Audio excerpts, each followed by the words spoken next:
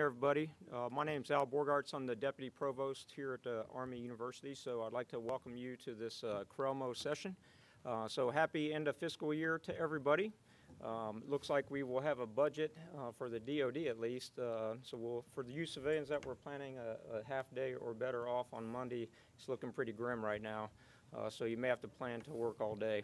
So on behalf of General Lundy, I'd like to, welcome our panel members and thank you for your participation in today's panel. And then two, welcome all of you.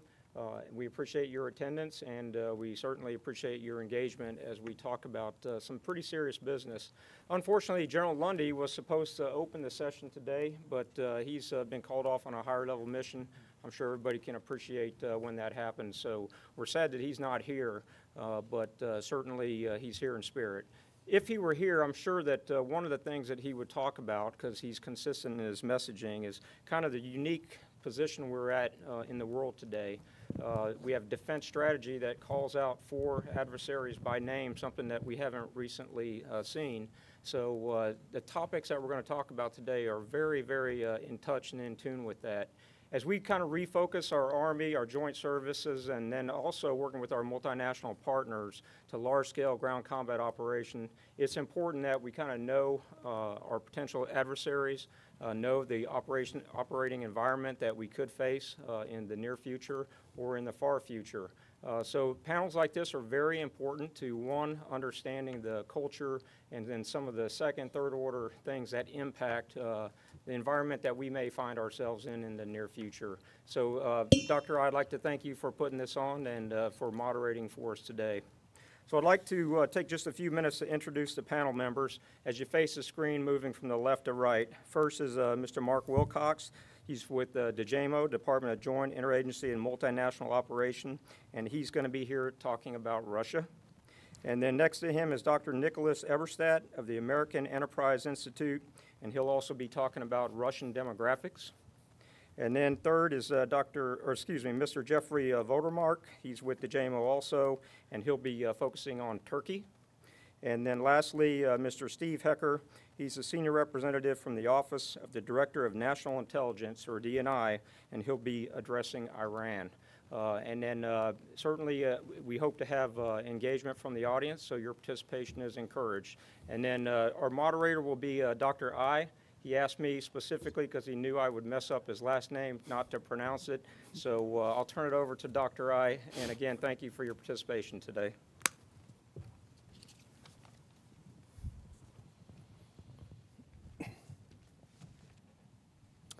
Thank you, sir. We greatly appreciate your support. Thank you all for joining us today for CRELMO's next quarterly session and discussion of this very timely and important topic. Anybody has any doubt that is important? No doubts? Okay. So my name is, I'm going to try to pronounce my name, Mahir Ibrahimov. I think I got this right. I am the Director of the Army's Culture, Regional Expertise and Language Management Office, CRELMO, and I will serve as the moderator of today's session. Next slide, please. The topic of our panel today is Strategic Culture of Eurasia, Challenges for U.S. National Security. This topic, similar to our previous panels, remains one of our top national security challenges. It's very obvious, right? So why there's a term strategic culture? I'm trying to set the stage for the terms we're going to use as a moderator. So why this term we use in the topic of our panel today? Every time we conduct our panels, we emphasize the importance of sociocultural, historical, and foreign language considerations for our military missions. There are many definitions of culture in the Army as well as academia, which reflects its diversity. Soviet culture, Western culture, Iraqi culture, Afghan culture, military culture, corporate culture, generational culture. Becoming aware of cultural dynamics is a difficult task because culture is based on experiences, values, behaviors, beliefs, and norms, as well as collective memories and history. Then we talk about the strategic culture, which can be traced back to the 1970s, when the scholars examined Soviet deterrence policy and concluded that US analysts failed to predict Soviet policies. According to those scholars, the major reason for miscalculations was that the expectations would be the same as the Westerners and Americans would react in certain situations. However, that policy approach proved to be fundamentally wrong because each country has its unique sociocultural and historical considerations, which shape that country's views, interpretations, including towards the matters of international relations and foreign policy. That makes sense? Our panel today will discuss the differences in the strategic cultures of the given countries, Iran, Turkey, Russia, right? Which might shape their thinking and behavior among themselves, as well as on the international arena. Given the limited time, we'll try to approach the discussion from their perspective to understand their behavior, okay? There are 4 panel members today, including 2 nationally known experts and 2 distinguished scholars from CGSC. The intellectual potential right here. You can feel that, right? Mr. Stephen Hecker from the Office of the Director for National Intelligence to address Iran. Mr. Jeffrey Vordermark of the Command and General Staff College to discuss Turkey. Dr. Nicholas Eberstadt of the American Enterprise Institute, as you know, it's a think tank in DC, who would tackle the Russian demographics.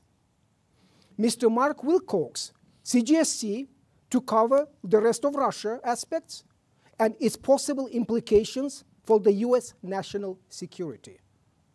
If everybody following us, speech, pace, everything is good, okay. The complete bios of the panel members can be accessed at CRELMO website, and we'll follow that later. The panel is conducted from 1 p.m. to 3:30 p.m. The event is unclassified. The entire session is being video recorded and along with related materials will be posted on CRELMO's website within about 1 week for further educational purposes, for your mission purposes, okay? The target audience is, please pay attention, Army schools, centers of excellence, regional line forces, security force assistance brigades, and other deployed and deploying units, universities, think tanks, joint, interagency, and multinational partners. This is how you can access the video and related information as well as other CRELMO capabilities. Next slide, please. This public domain CRELMO page can be accessed simply by typing CRELMO on your browser from anywhere, your home computer, okay? All these organizations are CRELMO's active partners, okay? If you click on any of these icons, you can access their respective websites.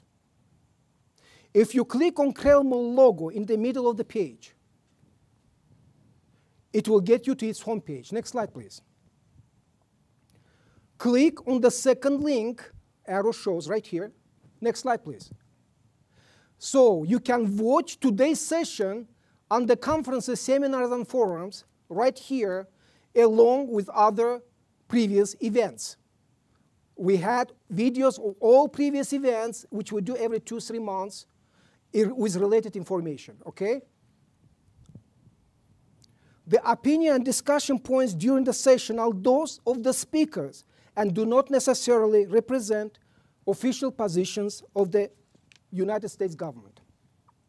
The initial remarks by the speakers for about 10-12 minutes will be followed by questions, answers, comment session from the audience for the rest of the time, including from outstations, links through VTC across the Army and beyond. Next slide, please. Without further ado, I would like to yield the floor to Mr. Stephen Hecker, who will address strategic culture of Iran. Mr. Hecker, the floor is yours. Thank you, Dr. I. It's okay if I remain seated here? Absolutely. Excellent. Absolutely. Okay. Good afternoon, everyone. Pleasure to be here. Dr. I appreciate the opportunity to get out of Washington, D.C. for a day. And as a proud command and staff college grad of the U.S. Navy up in Newport a million years ago, I love this environment. And I think the mission of the CRELMO, if I got that acronym correct, is more important than ever. And so I'm pleased to be here for that reason too, because understanding a nation state's strategic culture is essential to understanding how these nation states interpret our actions and our policies, and helps us identify the factors that will predict how they behave in ways that are most important for our senior-most policymakers, warfighters, and planners. Now, before I dig in to Iran's strategic culture, an important caveat is in order. Iranians are not monolithic in their mindset, worldview, or outlook. When I'm describing Iran's strategic culture over the next several minutes, I'm mostly referring to the generation of Iranians that deposed the Shah of Iran during the Islamic Revolution and that experienced directly the effects of the Iran-Iraq War from 1980 to 1988. And those Iranians are true believers in the system, or nizam in Farsi, that undergirds what we call today the Islamic Republic of Iran. So now let's begin. Slide, please. Thank you. Oh, okay. Thank you, actually. Yeah. Okay. So here we have what I identify, at least, as the 4 key tenets of Iran's strategic culture. And we're going to start with the first one, which is Iranian identity, which is primarily a mix of Persian nationalism as well as Islam. So Persians are the largest and most prosperous ethnic group in Iran, comprising about 55 to 60% of the Iranian population. They are enormously proud of their history and their military, cultural, and other achievements. And Iranians across the political spectrum, whether you're a hardliner or you're a reformist in Iran, believe they're entitled to respect and regional influence, if not regional domination, by virtue of their grand history, their culture, relatively large population. They are the second largest state population-wise in the entire Middle East, behind Egypt, as well as their geography and their resources. And this view or perspective exists before the Islamic Revolution occurred. And you could go back to the time of the Shah of Iran and argue that his policies were similar in the sense of trying to achieve regional hegemony.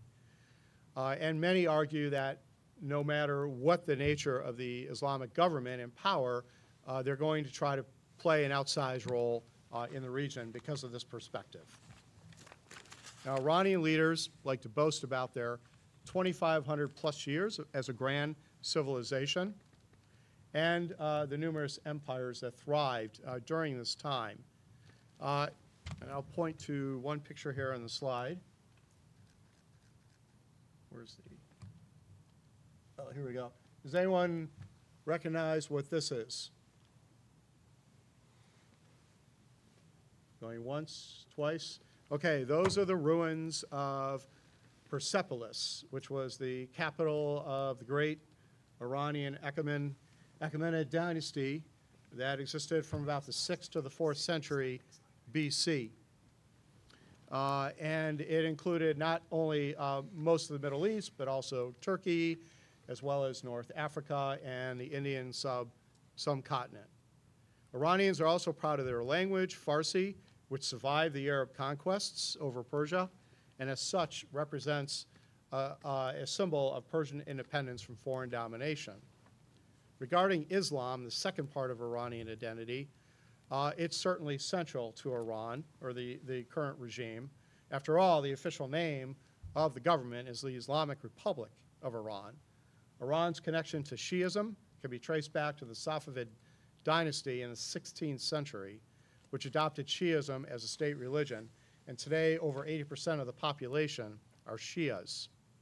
This makes Iran unique in the region, where Shias are a minority relative to Sunnis.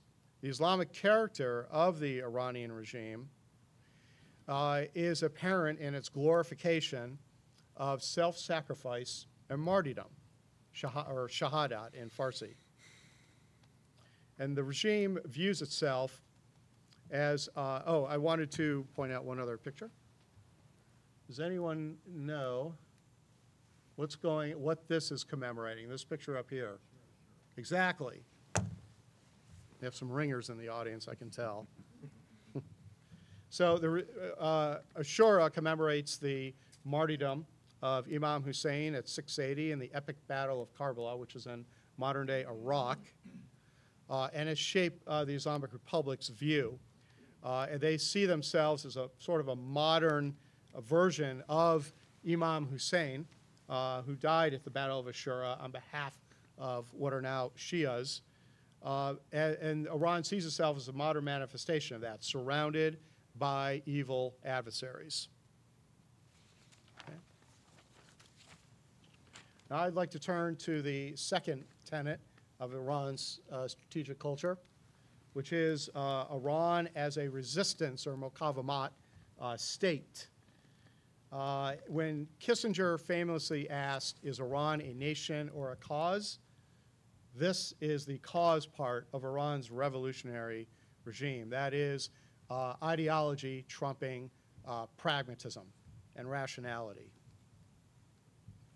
So the ideal of a muqawamat or resistance manifests itself in Iran identifying itself as defending the oppressed, or the mustazafin, against the oppressors, the mustakbirin. And this ideal as defender of the oppressed is actually enshrined in the Islamic Republic's constitution. And there are frequent quotes by Iranian officials warning off the West and other adversaries. For example, in July, the Islamic Revolutionary Guard Corps Quds Force commander, Qasem Soleimani, said to the United States, "Do not threaten us with killing. We are thirsty for martyrdom and annihilation of arrogant powers." And those kind of statements are frequent from the Iranian leadership. The Islamic Republic has a victimhood mentality, pointing frequently to injustices committed by foreign powers that once dominated Iran, including occupying its territory, interfering in its internal affairs, and expropriating Iranian natural resources. And muqawamat, or resistance, also manifests itself in Iran's self-perceived role as defender of Shias throughout the region. And Iran has set up what it calls this axis of resistance, which is a network of Shia militant and terrorist groups that operate in the region on Iran's behalf. All right, now I'll turn to the third element of Iran's strategic culture, and that's its more pragmatic tendency, called maslahat, or expediency. And this tends to constrain some of Iran's more revolutionary ideological impulses. So going back to the Kissinger construct, this is Iran as a nation over a cause. Now, expediency in the Islamic Republic's context means pragmatism and flexibility to make compromises that are necessary to ensure survival of the regime. It entails a weighing of the cost, a very rational weighing the cost of benefits of regime policies and execution of those policies so it does not jeopardize the regime. Lastly, I'll turn to the impact of the Iran-Iraq War on Iran's strategic culture. The psyche of, and the effect it had on the psyche of Iranians who lived through it, the lessons they drew from it, and still carry with them today. So first, the Iran-Iraq War left the Islamic regime of Iran with a sense of abandonment by the international community. From Iran's perspective, it was Saddam that initiated the war in 1980. It was Saddam who initiated the use of chemical warfare and the War of the Cities, involving the bombardment of population centers in Iran, as well as the tanker war in the Persian Gulf, which ultimately dragged the United States directly into that conflict. Second, the arms embargo against Iran during the Iran-Iraq War and an arms embargo since have left the Islamic Republic with a conviction that it needed to be self-sufficient, or as much as possible, in order to survive. So Iran frequently touts its indigenous military-industrial complex and the weapons that it produces. There's a tremendous amount of publicity associated not just with Iran's military exercises, but with the weapons that they try to showcase in them. All right, so slide, please. Slide? Here we go. Oh, okay. All right, thank you. So now let me segue to challenges associated with Iranian strategic culture.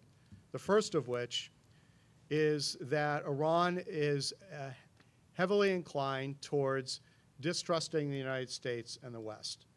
Both our intentions, our policies, and our actions in support of those intentions. And this perspective stems from a tendency to view U.S. policy through the prism of Washington and its regional partners as oppressors, seeking to dominate the region and undermine Iran and its Shia partners around the region. Iran also sees U.S. influence as an effort to undermine the regime. This was noted recently, as recent as this past weekend, when Supreme Leader Khamenei, commenting about the attack on the Iranian military parade at Avaz, said it was part of a U.S.-backed effort to create, quote-unquote, insecurity in Iran.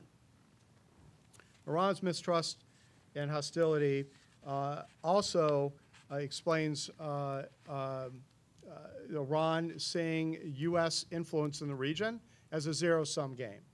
They're not trying to somehow set up a shared spheres of influence. They view any U.S. influence as wrong and improper and are determined to push back on it. And Iran does invest heavily in this axis of resistance in order to push back on U.S. influence in the region and the influence of U.S. partners there. A second challenge that I want to highlight is the Islamic Republic's tendency to see legitimate, indigenous, pro-reform sentiment in Iran as part of a plot by the West to foment a cultural war and undermine the revolution. And cultural war is a term that Iranian hardliners throw around all the time. The regime hardliners are deeply fearful of efforts aimed at political, social, and economic reforms within Iran, especially among the Iranian youth who were born after the Iran-Iraq War and the Islamic Revolution, and whose adherence to this revolutionary ideal is waning over time. And the Iranian hardliners actually have a term they call it Garbzadeh, or West toxification, meaning an effort they think is driven by the West, led by the United States, to inculcate a Western culture among Iranian youth to undermine the ideals of Iran's revolutionary government. A third challenge stemming from the strategic culture is the Islamic Republic's sense of obligation to resist so-called oppressors. This could lead to Iran initiating an ill-advised conflict or escalating a conflict that's already underway. As already noted, the Islamic Republic invokes Imam Hussein and his epic battle of Karbala in 680 as the exemplar, in which resistance equals victory. And a good example of this is a public statement made by an Iranian military official some years ago. He said, quote, "It is possible that the United States or some countries instigated by it might start a military conflict, but it will not be able to end it, because only Muslims believe that whether we kill or are killed, we are victorious.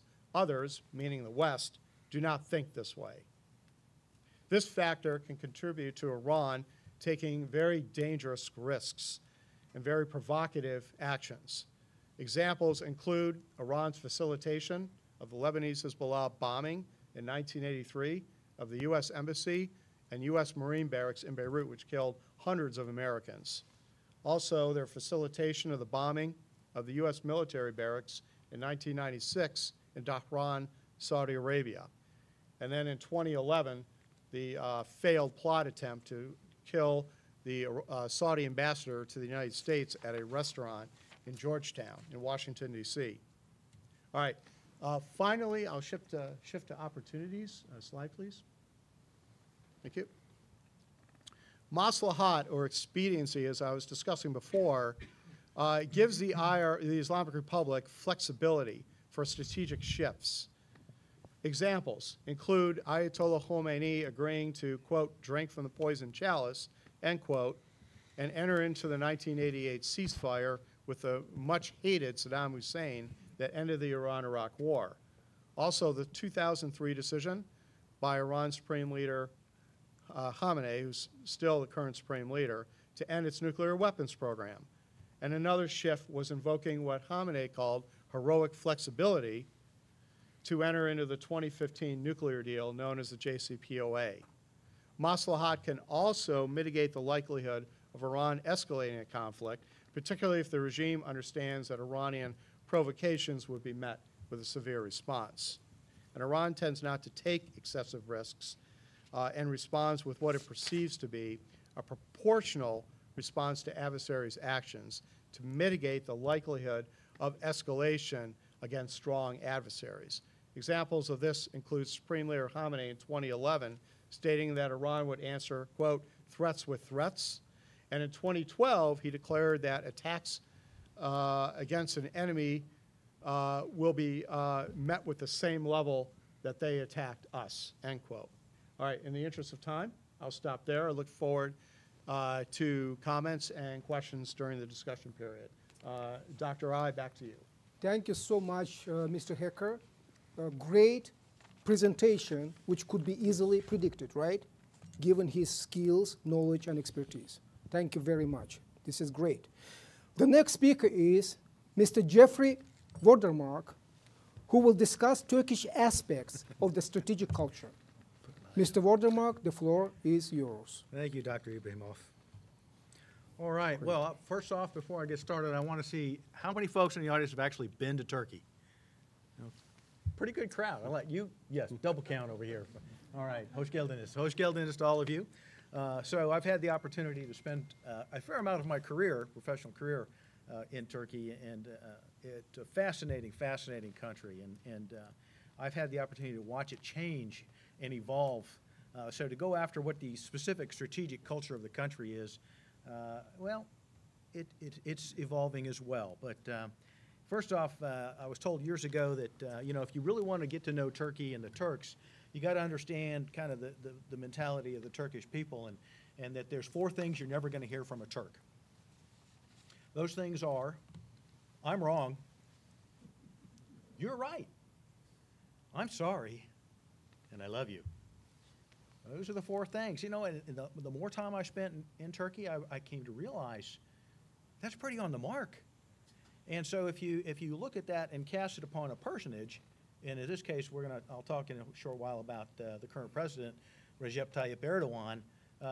Some of that very much fits in terms of how you might want to interpret things through the lens of President Erdogan. So first off, Turkey's one of those, you can see the map on the background there, very interesting neighborhood, and 68 million Turks within the country of 82 million. The remainder is largely Kurdish population. And with that, they have distinct language, a very distinct culture, and clearly a distinct geography. I'm surprised at the number of people that I talk to, you know, in daily conversation, and they want to know what language the Turks speak. And do they speak Arabic or no? They speak Turkish. It's a very distinct language. And so that's the first eye-opener. It tells me that we have a lot to learn about the country. But I will add that in terms of they do have a very strong national identity, and they have a very strong sense of nationalism. And this started, of course, back at the end of World War I when the Turkish nation was formed out of the ashes of the Ottoman Empire. And the Ottoman Empire created a bit of a legacy and an identity that modern Turks don't necessarily identify with, but at the same time, they understand that at one time they were somebody. So there's more to that as we go through as well. But with all this said, and oh, by the way, just as Iran is Persian and has a largely Shia influence, Turkey largely Sunni influence. And so there's this secular struggle that goes on between Turkey, it's more so now than it used to be, and perhaps Iran for kind of influence in the region. So I'll hit that as well. But historically, natural competitor with Iran, a natural competitor with Russia as well. has vast ties to Europe, and of course those ties are largely economic these days. But it also means, because of its Ottoman legacy, there's a little bit of baggage that it carries as well. And to point that out, I'll tell you another little homily that I heard is that, you know, a lot of people think, well, you know, the Greeks and the Turks, they don't get along. And the standing joke was, well, what does a Greek think about when they wake up every morning? Okay, and the answer, of course, was always, well, it's Turkey. And then what does a Turk think about when they wake up? Something different every day. And that, I think, is instructive in that the Turks feel that they are surrounded by challenges. Okay, so they got some pretty interesting neighbors. And one of the senior military staff members at one time told me, you know, Jeff, it's a pretty rough neighborhood you live in when your best friend is Bulgaria.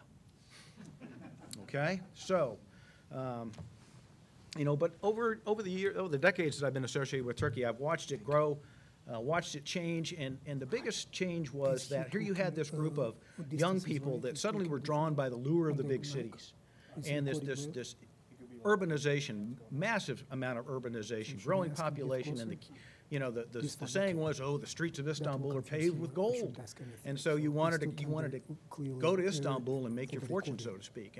And I have been through Anatolian villages where there were no young people. They were not in evidence because they'd all gone to seek out their fortune. A very interesting set of dynamics. But along with that came, you know, this high standard of education that has been inculcated into the environment there in Turkey, and with that becomes, of course, jobs. Becomes industry, becomes economic growth. And so these are really huge drivers of what's going on. And so over a very short period of time, just a couple of decades, massive amounts of people came from the countryside to the city. And this is the legacy of one Mustafa Kemal Ataturk. If I can have the next slide, please. So this is Ataturk as he is known. And he was largely responsible for creating the modern country of Turkey out of the ashes of the Ottoman Empire. And he was famous for his 6 arrows, which are up there. And a couple things to understand about that is the first was a very definite order or move to replace the old Ottoman order, to get rid of the caliphate system, replace it with a system or an institutional system where you had a parliament and you had these organs of government that were very distinctly Western.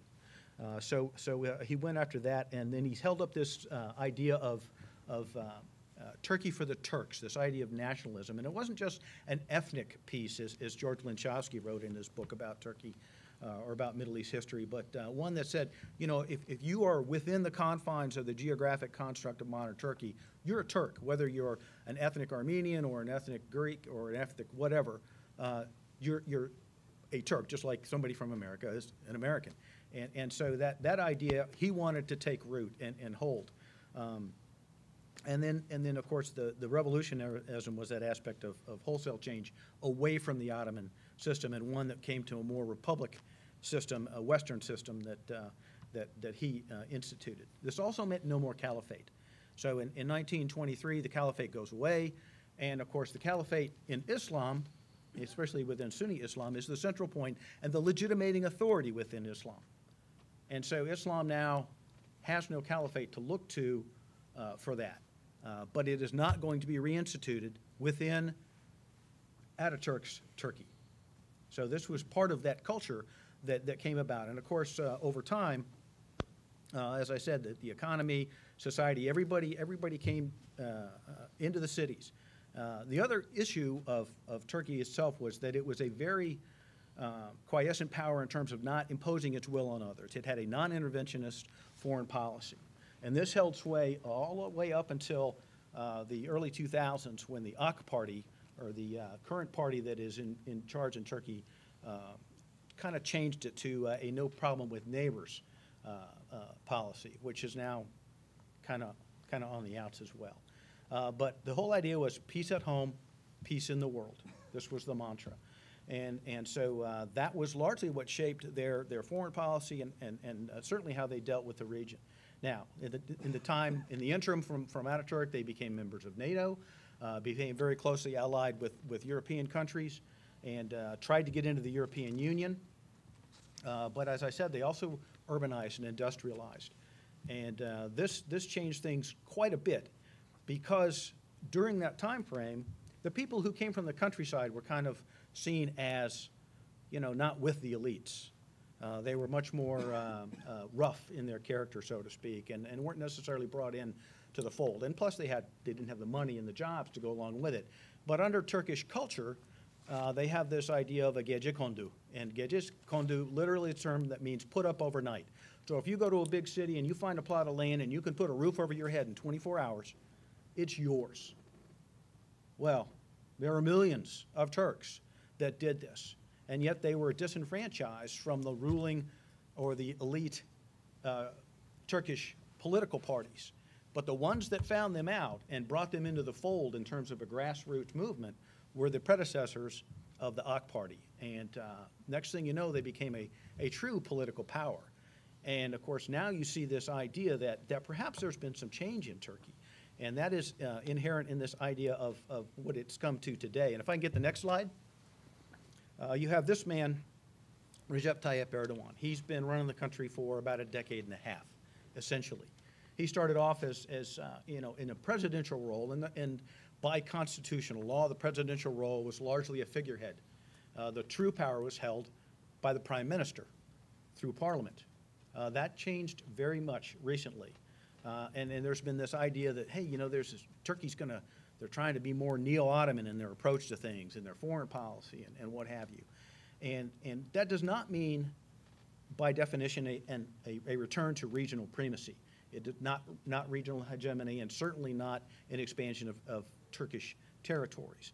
What it does mean is that Turkey has tried to cast themselves as the arbiter, the negotiator in the region, and the primary Sunni voice within the region. So you see that symbol that he's throwing up there. That is the Rahbiya, which is a symbol that is for the Muslim Brotherhood. Now, there are those that don't necessarily hold the Muslim Brotherhood in very high regard. But when Morsi was elected in Egypt as the president, President Erdogan took a visit and was greeted as an absolute rock star. When Morsi was overthrown, basically, and replaced by the current President Sisi, they now have very frosty relations, because this meant that Turkish influence within Egypt was up and suddenly down, and this did not obviously fare well with Erdogan, but that's an influence issue. Erdogan sees himself as a real player and has interjected himself even into the Israeli-Palestinian issue. Now, previously, the Turks had and were the first Muslim nation to recognize Israel as a country. Okay, so they had very close ties with Israel. There was a defense and economic cooperation agreement. That's been on the wane now because of this change in the way Erdogan wants to project himself and position Turkey as a champion of Sunni and Muslim rights in the region. Okay, and of course the obvious foil for that is Iran, if you think about it. So there's that. This idea of conformism is really the more worrisome piece of it is it is a form of loyalism, and it is one that says, hey, you know, we had this coup in 2016, and part of the narrative, the accepted narrative, is it was kind of sort of U.S. backed. Well, that's because we have this gentleman named Fethullah Gulen living in exile in Pennsylvania, and he has been there for a while. Erdogan has demanded that he be remanded over to Turkish custody because he's a terrorist. He heads this Fethullah Gulen terrorist organization and clearly is an enemy of the state. Well, that's curious because they were allies up until about 2011. So whatever suited at the time. And there was a coup attempt. The background of the coup attempt, still a little murky, but the bottom line is that Erdogan came out of it much stronger. He was able to use and take those people that he thought were the opposition and arrest them or otherwise basically muzzle them. So the press has been muzzled. The press is now an organ of the state. The world's foremost incarcerator of journalists is none other than Turkey, which is an unusual, I think a bit of a disturbing factor when you think about it, considering their NATO alliance and ties to the West. But he demands loyalism, and he demands it within his civil service, his military, the police structure. And so he has appointed all the police chiefs in the provinces. Okay, that's like appointing, you know, the police chief in Chicago and you know, you name it, Philadelphia and everywhere else. He has an immense amount of power and has had about 160,000 people within the civil service and military and other organs of state arrested. If you want to equate that to U.S. terms, that'd be about 640,000 Americans in jail because of the coup. So just think about that. This is a big change. But in the interim, he has been able to establish re-elections, change the Constitution, and he is now essentially, as some have termed it, an autocrat, because the organs of state revolve around him. There is no prime minister anymore. He has his super executive presidency. He appoints academic heads. He appoints a large number of the judiciary, so an independent judiciary is not part of the mix. And so enough said on that. But the other thing to talk about is just conservatism, and that's a return to the more conventional, traditional values of the Turkish hinterland, so to speak. And I think I kind of addressed a bit about that with the Gecekondu aspect and the folks coming to Istanbul and Ankara and the other big cities, but from the countryside. That idea of ox rise to power, it remains there.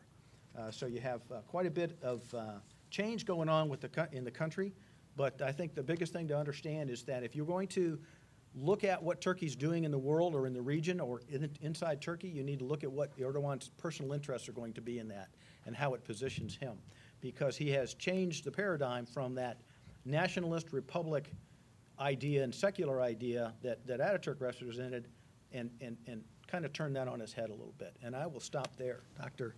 Ibrahimov, back to you. Thank you so much. You've done such a great job. Very interesting, another interesting presentation. And you've done even better job pronouncing my last name, my last name. So that was good. Thank you.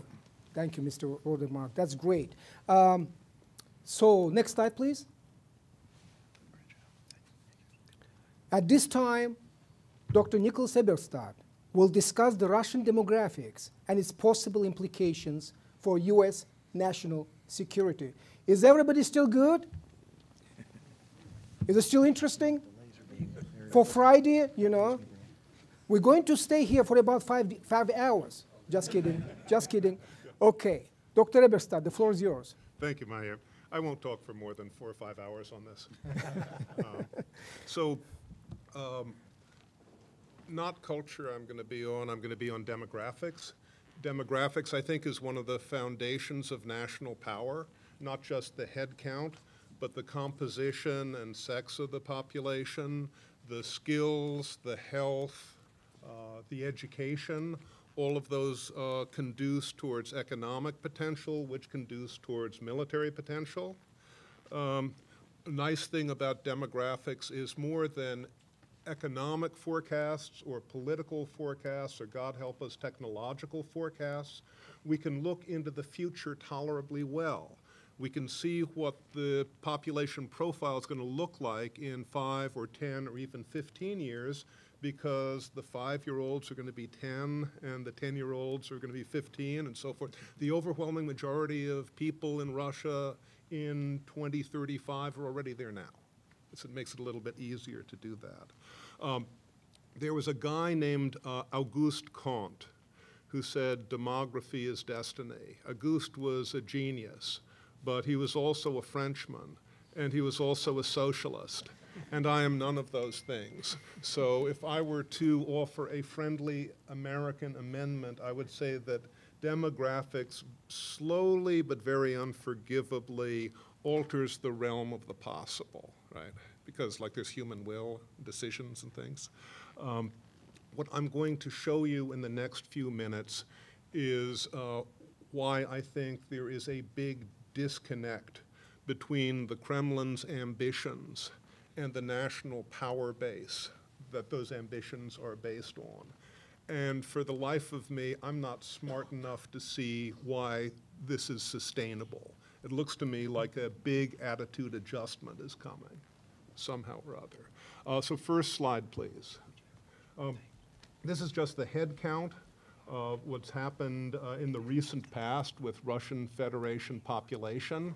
At the end of the Cold War, Russia went into a big bout of depopulation falling population because the birth rates collapsed and the death rates exploded.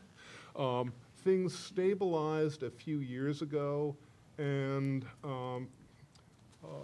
President Putin figured out a really neat new pro-natalist policy. It's called annexing nearby territory, but that has its limits too. Next one, please. Next slide. If you look at the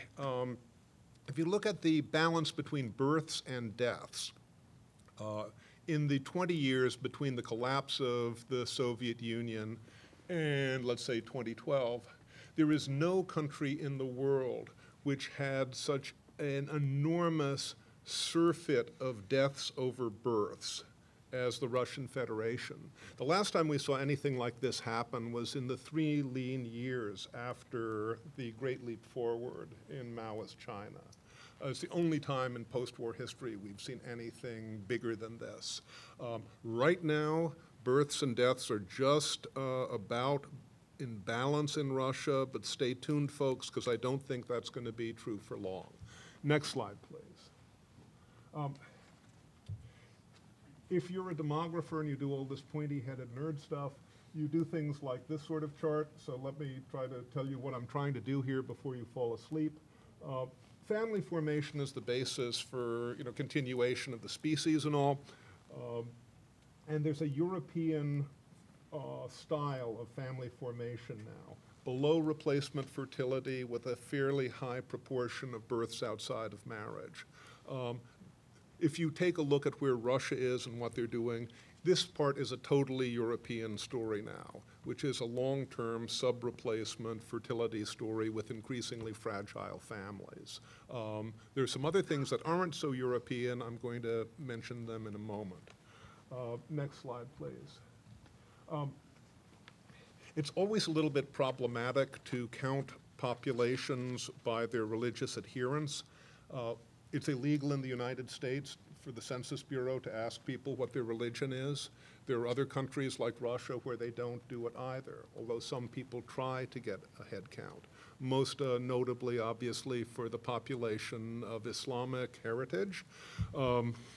It's hard to tell exactly what significance to make of the fact that Russia's got such a high proportion of so-called population from cultural background from Islam. There are quite a few people in Russia who are of the vodka-drinking, pork-eating sect of Islam, apparently, so you don't really know what this is going to mean in practice. But it's worth bearing this in mind because it may have something to do with social cohesion in the future, just to mention. Next slide, please. Okay. So, I said that I thought that Russia was only in a temporary balance of births and deaths. Why did I say that? This is why I said that.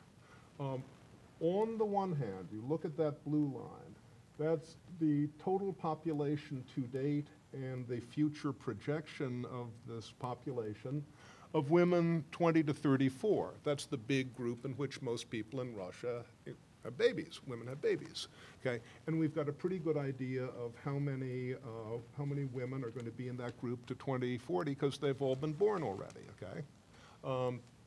Virtually all have been born already. At the same time that you see this slump in prospective childbearing female population, you also see a gradual increase in the median age of the Russian population. Median age meaning like half is older than this, half is younger than this. So even if Utah and Florida have the same life expectancy, there's going to be a higher death rate in Florida, right? Because it's like a grayer population, there's going to be a higher, okay. So even if everything was the same in terms of health, the death count is going to get higher in Russia. At the same time that there's going to be enormous pressure on total numbers of births. So women in 2026 would have to be having almost twice as many births that year as back in 1990 for there to be kind of equal numbers of births, total births in Russia, if you see what I mean. This is why this gap is opening and why Russia is heading towards great depopulation pressure. But I've just talked about the things which are kind of similar to Europe. There's depopulation pressure in Europe too. Let me talk just for 2 or 3 minutes about the things that are totally un-European. Number one, and I don't really know how to be diplomatic about this, so I won't. There is a health catastrophe that has been unfolding in the Russian territory since the Soviet days. And this is not Nick making this stuff up. This is the World Health Organization. If you look at World Health Organization current estimates of life expectancy for a 15-year-old guy, male 15-year-old, life expectancy today is like 2 or 3 years lower than his counterpart in the country of Haiti, H-A-I-T-I. That's World Health Organization, not Nick, okay? So there are equally horrifying things that I could tell you about. The female health situation isn't quite as bad, but horrifying things. Trends are quite alarming. It'd be kind of unfair to say that Russia today has a third world health profile, because that would be kind of unfair to the third world. It's an absolutely shocking crisis, especially for working age people's health. One problem. Another problem is knowledge production. So Russia has about 2% of the world's population, about 4% of the world's college, university-educated population, and it produces about 0.3% of global international patent applications. It's like a Soviet factory. There's like a huge amount of resources going in, there's nothing coming out. And that's not because people in Russia are not smart and talented and, you know, have got great potential. If you've met people from Russia, you know they do. There's something institutionally, seriously wrong, which accounts for this. Put all of these factors together, and you see on the horizon the possibility that the national foundations of Russian economic influence, global influence, may be headed down rather fast, because the world is a moving target. The world, apart from Russia, is exploding with health. The world is exploding with knowledge production. It's also exploding with education. And Russia's share of all of this looks to be set on a very steep downward slope. And so thus this gets over to your challenge, ladies and gentlemen. You have a very ambitious leadership configuration in Russia today with what looks to me like an increasingly frail base for power. Can this go on forever? I don't think so. May it end in a rather tricky way? I fear possibly. But if you look at the demographics of the situation, it may give insight to all of you for how we can best address this. Thank you very much.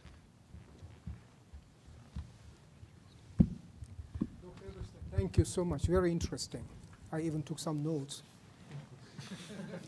So, wonderful. That's great. One of the outstations, real quick. Ma'am, sir, it's going to be the question and answer session is going to be after the speaker's brief. So I'm going to announce when the questions and answers session will begin. It should be like in about 10 minutes. I mean, actually, about 15 minutes. It's not really a question, it's a statement, but I'll hold on. I'll wait until the questions answers. It's okay. Not a question, it's a statement. Yes, sir. Okay. Next slide, please. So, and finally, Mr. Mark Wilcox will cover the rest of Russia aspects and also implications for U.S. national security. Mr. Wilcox, the floor is yours. All right, thank you, Dr. I. Yeah, I'm a baseball fan. I got here, and I figured I'm fourth in the batting order here. I got a chance to hit a grand slam. This will be great. That assumes we got on base. Well, no. Unfortunately, I find my problem quite the opposite. The bases truly are empty because all my predecessors have hit home runs, so I'm a bit stuck. So hopefully I will keep the rally going, not whiff or pop out to the catcher as I go along.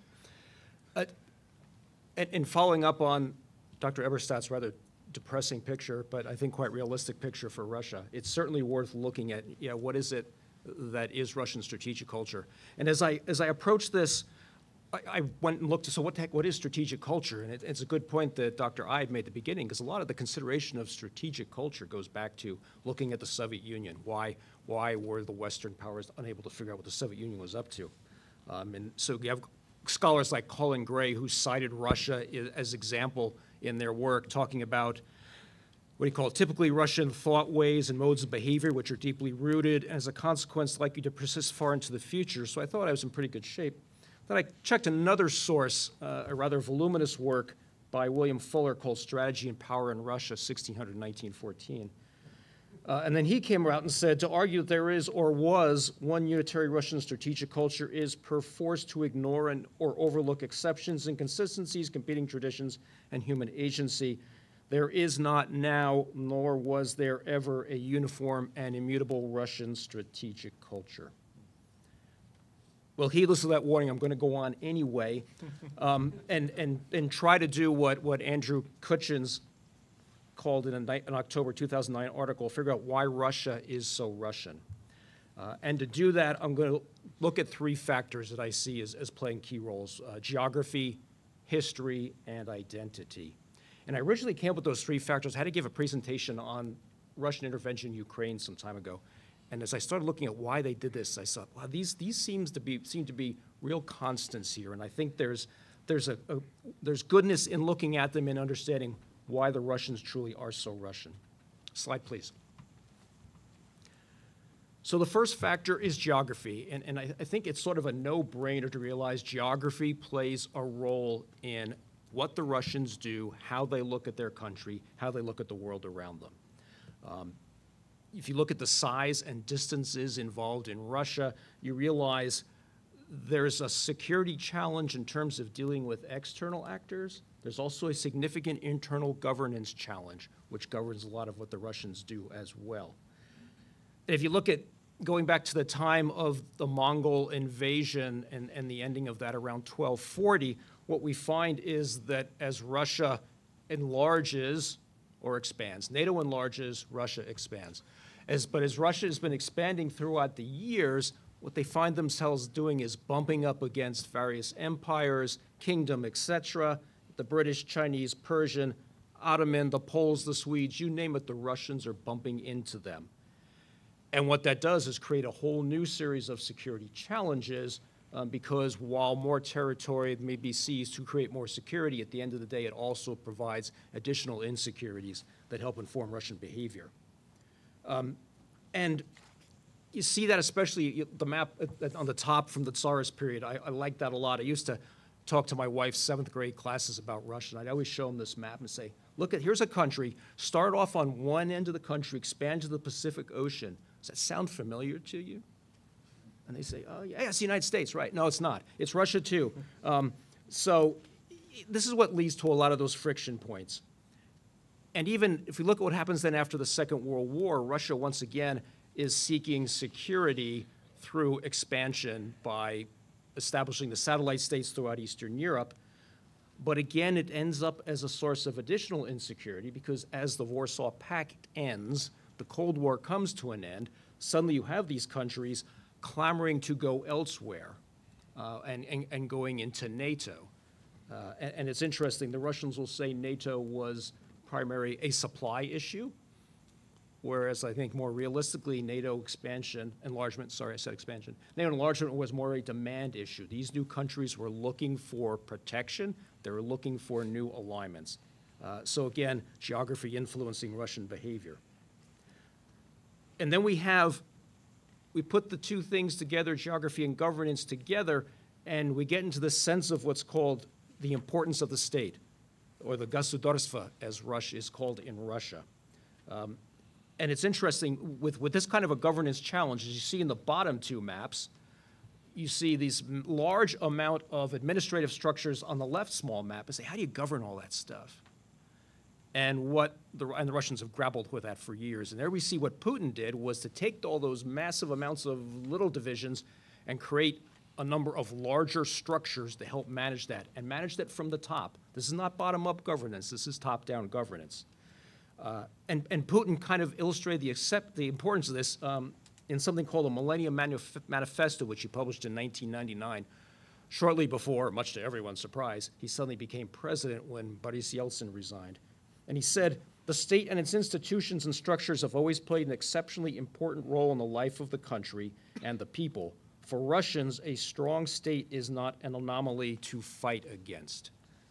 So that gets to that, I think, those two issues of governance, the attendant insecurity, and how Russia tries to grapple with that. Slide, please. The next factor, and that's common through a lot of writings we'll see about culture, strategic culture, whatever kind of culture you're talking about, is certainly the role of history. And in fact, Putin himself draws quite a bit on history, both as an influence for how Russia acts, but he also uses it as a tool. In fact, I would argue that Putin and the current Russian regime have weaponized history as a means of pursuing policy as well. And in fact, a very good piece on this was written by Fiona Hill, who's currently the Senior Director for Russia on the National Security Council, and Clifford Gaddy called Putin and the Uses of History. And they also had a shorter version of it called Putin and His League of Extraordinary Gentlemen, being various figures throughout Russian history that Putin relies on. But the first one I have on the top is Gorchakov. That's not a typo. It wasn't supposed to be Gorbachev, and I just botched it up. Okay. It actually refers to Count Alexander Gorchakov. And he was basically the foreign minister for the Tsar in the mid-1800s. And what he refers to there is something called Russia is concentrating. After the Russians lost the Crimean War rather badly from 1853 to 1856, he issued an instruction out to all Russian diplomats basically saying, we've been beaten, we know we've been beaten, we are going to lay low for a while, and we're going to reconstitute ourselves, and then we will reassert ourselves again. And it's interesting, Putin once again draws on this as well. He published a series of essays in 2011 before one of his re-elections as president. It's hard to keep track of them right now. And the title of his article on foreign policy was exactly this: Russia concentrates, or as it was translated into English on the Kremlin website, Russia muscles up. And it shows this whole cycle of defeat, concentration over time, with the assumption there's going to be pain and sacrifice for everyone involved during that period, and then resurgence again. And I think that's a lot of what we see throughout Russian history, and we're seeing it again today.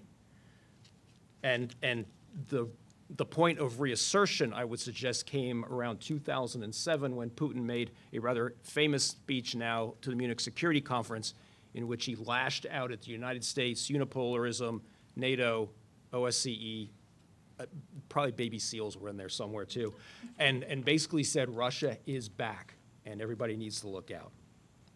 The second historical point I bring up is the Bolshevik Revolution. You think, oh wow, that's got to be a big deal for Putin. And it is a big deal for Putin, but not in the way you might think. Although he did say that the fall of the Soviet Union was the greatest geopolitical catastrophe of the 20th century, he is nonetheless not a big fan of revolutions.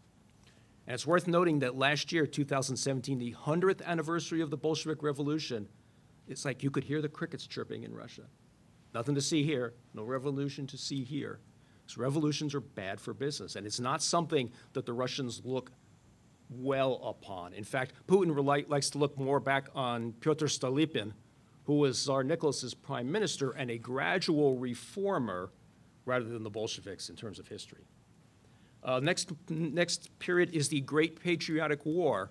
For those of you who don't know, World War II did not start in 1939. It actually started in June of 1941 with the German invasion of the Soviet Union. Everything before 1941, again, nothing to see here. Don't worry about the pact between the Soviet Union and Germany over Poland. Nothing to see here there. But the Great Patriotic War is now a huge part of the Russian narrative and also in influencing their behavior. It is a sacred cause, and God help you if you falsify history, as is now a popular way of criticizing it, and say anything bad about what the Russians or what the Soviets did in the Second World War.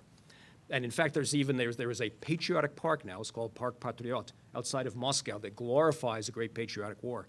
Even to the point of having built a small-scale replica of the Reichstag in Berlin that your kids can go and storm, just like Soviet troops at the end of the Second World War.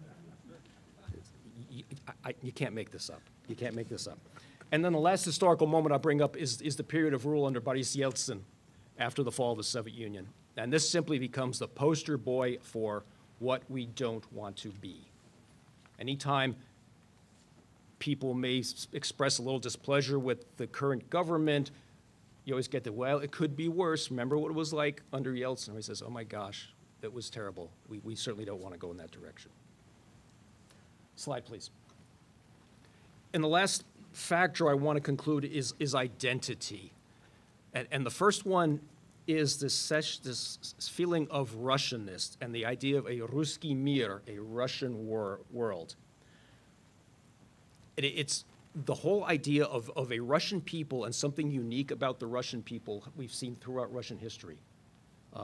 Whether it be the peasant living in the mir in his little village, or the new Soviet man, or now the whole issue of who is a Russian. It's been a big influence on how the Russians think, how they look at the world, and how they approach pretty much every area of policy. And we've also seen it in a rationale, a justification for Russia to take action against its neighbors. It's important to realize when the Soviet Union broke up, I want to say about 24 million ethnic Russians suddenly found themselves outside of the Russian Federation.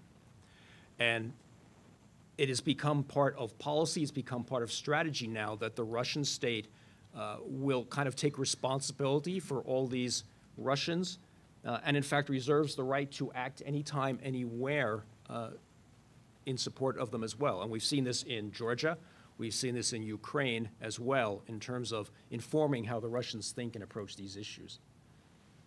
The second bullet kind of gets down to, so not only who are we, but where are we? Are Russians Eastern? Are they Western? Or are they something in between? And I think more and more you're seeing this unique sense of Eurasianism as Russia being something special, something very, very unique, and something better than everybody else. And this ties into a bit of social conservatism. It also ties into the role that the Orthodox Church is now playing in Russian thinking, and has historically always played in Russian thinking as well, that unique view of the church. And then the last point here, the last factor, is the sense of being a great power. Державность, there's actually a word for it in Russian. I don't know in English you could say great powerness, that's an awkward word. But in Russian, державность, no problem, got a word for that. And this really cuts to the heart of Russian identity, this view that they are, have been, always will be a great power in terms of where they sit on the Eurasian landmass, as being the third Rome, as being a voice that speaks out about the decadent West and all that. So great powerness is certainly a huge part of what they do and how they think. So with that, I will conclude my comments and give the floor back to you, уважаемый господин товарищ Ibrahimov. Спасибо. Пожалуйста. Thank you so much, Mr. Wilcox. We just briefly spoke in Chinese right now. I'm sorry, it was Russian. So, thank you so much. This is such a great combination of expertise. Everybody would agree with that, right? That's fascinating. I really enjoyed it so far, and I'm sure you will continue enjoying it. So, next slide, please. This is, now is the time for questions, answers, and comments, including the outstations. They're welcome to join us at any time. If the outstations will give us a few more minutes, we'll be ready for you. And if you don't mind, audience, we'll give the first question we promised, whomever was, I think it was for Benning. So, but I would like to share some instructions with you, how to use VTC and what needs to be done in the audience. So you need to introduce yourself, ask a question or make a comment. Please be concise. In the past, we had somebody made a comment which lasted for 20 minutes. So that's okay, it indicates the passion, but we want to try to be a little bit concise, right? So, so that everybody has a chance to participate. Please use the microphones on the tables. Make sure a green light is on. You need to push the green light, the button to make sure the green light is on, because it's being video recorded. Otherwise, we'll not be able to record that. Multiple outstations are welcome to participate in the discussion at any time. If I may, just to generate the discussion, I would like to pose the first question to the panel, trying to confuse them, okay? So given the strategic culture of each of these individual countries, what possible approaches could the US and its international partners apply to address their national security challenges? The panel, who would like to begin with? Mr. Hecker, please. Mm-hmm.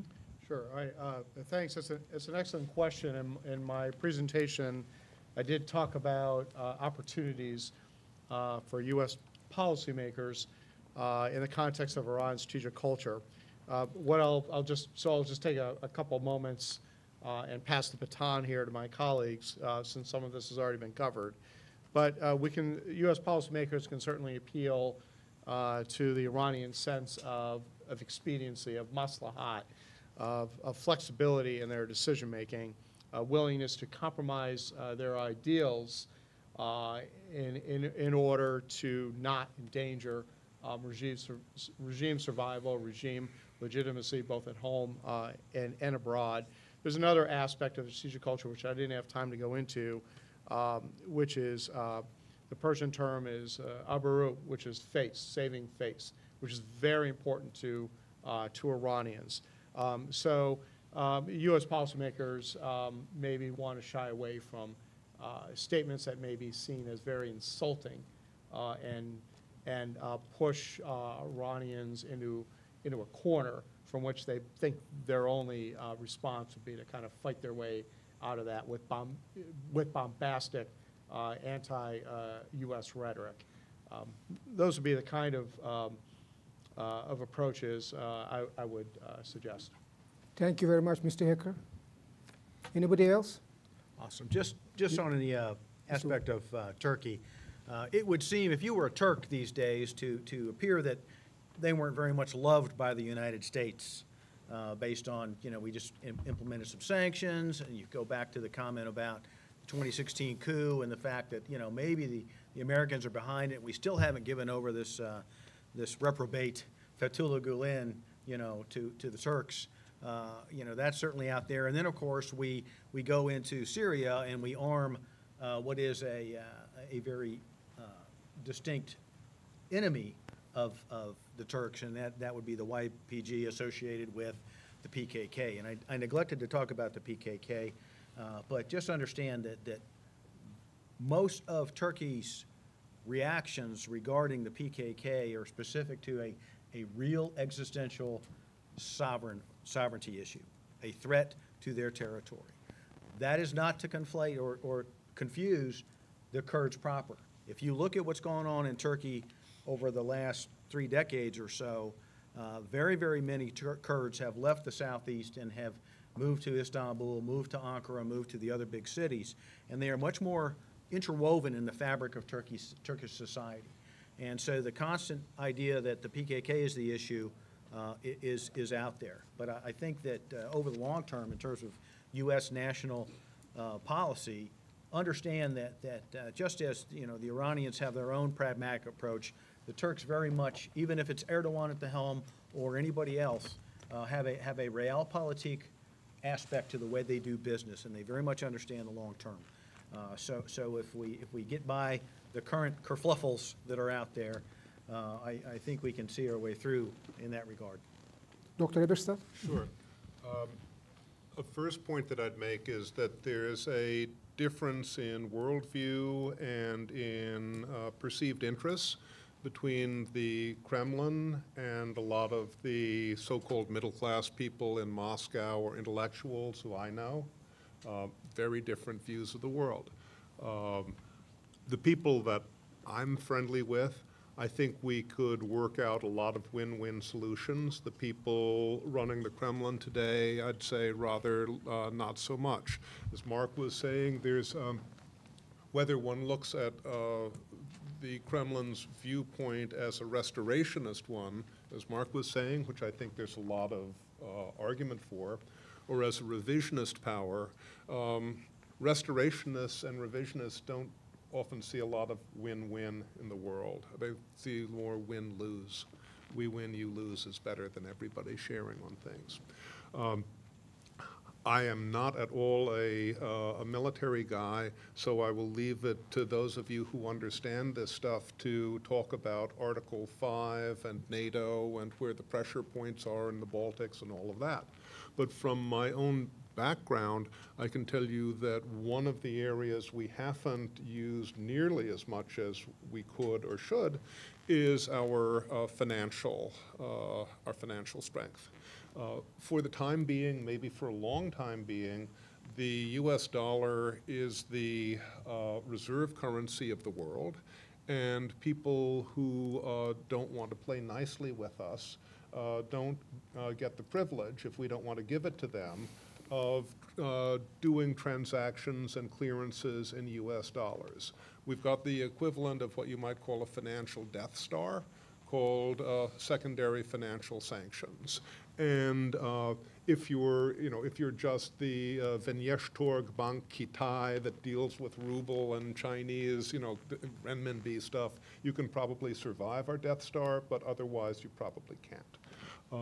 We should be using this, I think, much more against infractions by the kleptocracy in Moscow than we have been doing. And in addition, I do not know whether it is true or not that Vladimir Putin is the world's richest man. There are many people who say he is the world's richest man. If he is, most of that money is in the West, and most of that money can be seized because it is illegally garnered and gathered. And like any other sort of quasi-mafia organization, money is the elixir which makes everything work. That was also true with the Nazis. Not reductio ad Hitlerum, but that was also true back under Uncle Adolf. If you deprive the leadership of its oxygen, you deprive it of a lot of its ability to compete. And we haven't been nearly fast enough and sharp enough in doing that with, in our situation with the Kremlin, I think. Thank you, Dr. Eberstadt. Mr. Wilcox? Yeah, I guess the only thing I would add about Russia is the fact that what we may need to do is one thing that generally we Americans lack is be patient.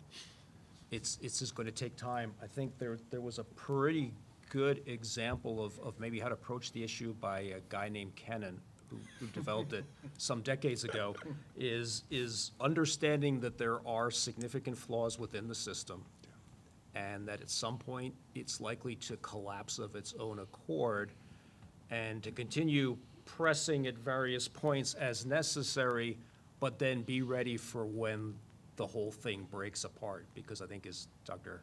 Eberstadt hinted, it might not be pretty when the demographics and all these other issues all come together and the whole system comes apart.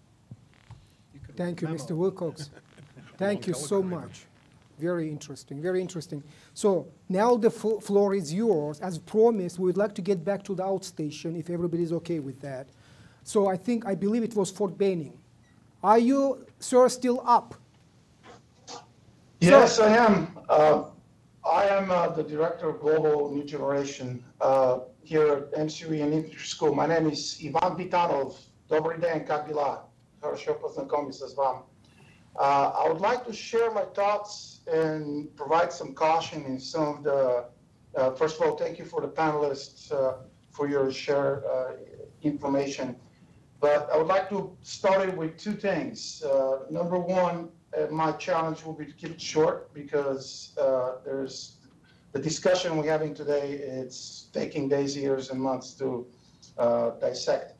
I'll start with this. Russia, China, North Korea, Iran, or state, non-state actors identified in the National Defense Strategy today. It's something that requires an in-depth analysis. And the reason I say that is, and I could go later with the panelists, I disagree with some of their assessments as far as Russia's demographics, health system, et cetera, et cetera.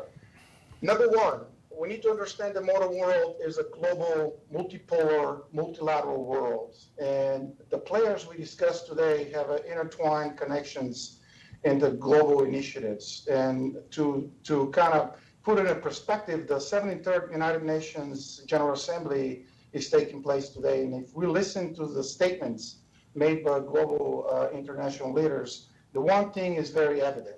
And the one thing that's very evident is that the global zero-sum strategic competitive game is the game of today.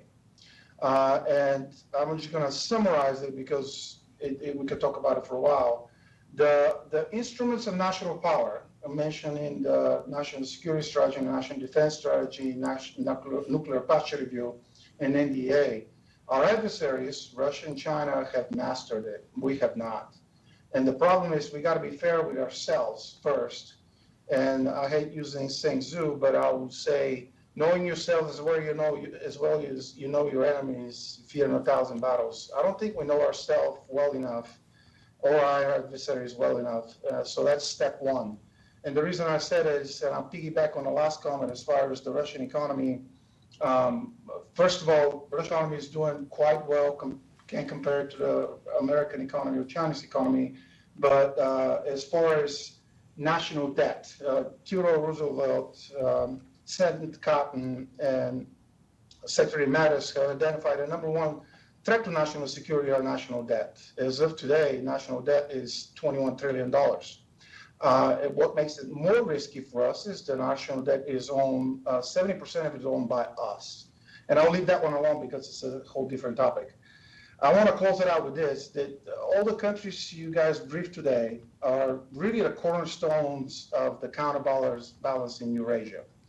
The one thing we cannot do is look at them individually. So Russia and China have a strategic partnership globally. Iran is right along with them, and Turkey is getting closer and closer. So I want to close it out with this. We got to be very cautious of underestimating the dynamics of the modern world, the interconnectivity and capabilities of our adversaries using international organizations such as BRISC, China, Russia, India, and Brazil, South Africa, Shanghai Cooperation Agreement, another example, Commonwealth of International States, Independent States, ASEAN, and I could go down the list as far as capabilities that our adversaries, and you're right, sir, Putin is the richest man in the world, but unfortunately for us, the modern world does not receive sanctions in any shape, form, and we could talk about JCPOA and Iran and all that, in a reference to it was 20 years ago. So there's, due to interconnectivity of the modern world, a lot of these sanctions we impose in one or too late, two, they're not as productive as we would like them to see. And there's other tools we could use. So I'll stop talking because we could talk about this for a while. I appreciate your time and sharing my perspective on it. And I'll just one more time, I'll caution some of the assessments because in my personal opinion, we're way behind. And I'll close it with this. We're no longer champions, we're contenders. And as long as we understand that, we as a military, the civilian leadership, and the rest of the big five, political, diplomatic, economical, information warfare, and militarily, will be able to have the opportunity to change the balance. But currently, the balance is not in our favor. Thank you. Thank you, sir. Thank you for the comment. Appreciate that. So now the floor, if there are no other outstations, we just promise to get back to them, so we can turn to our audience. Anybody would like to ask a question, make a comment. If you are in the back seat, I forgot to mention that. Please use those two microphones because you are video recorded, right? Please, ma'am, the floor is yours. Good afternoon. Is it on? It should be on. Did you hear me? It is on. Oh, it's on. Okay. Yeah. Oh, yeah, it is. You Good are up. afternoon. I'm too short. My name is Stephanie Kitraru. I'm the USAID chair here for development studies. I've waited a long time for this talk. Thank you so much for you guys coming out here today. I love the demographic chat. I liked the last chat until talking about let it kind of implode. I have to respectfully disagree. we're missing a lot of windows of opportunity right now in the periphery countries around the Russian world. It's not just Ruski Mir. It's now seeping into those local populations because Russia has a clear advantage in the media sphere. I mean, it's Hollywood on steroids. You cannot compete with it. Even Hollywood is like your basic cable television compared to what Russia is producing. And they really fold propaganda into it very well in all their entertainment shows. I mean, if you go on Amazon and download some current historical dramas, they're fantastic. And if you listen closely, you will hear the propaganda coming out in it. It's quite scary. So what they're doing in countries, for example, you know, I just came from Moldova, is even the local Romanian-speaking population, which is the majority, is taken hostage by this complete blaring of Russian propaganda every single day, and they'll blare it and they'll dub it into Romanian.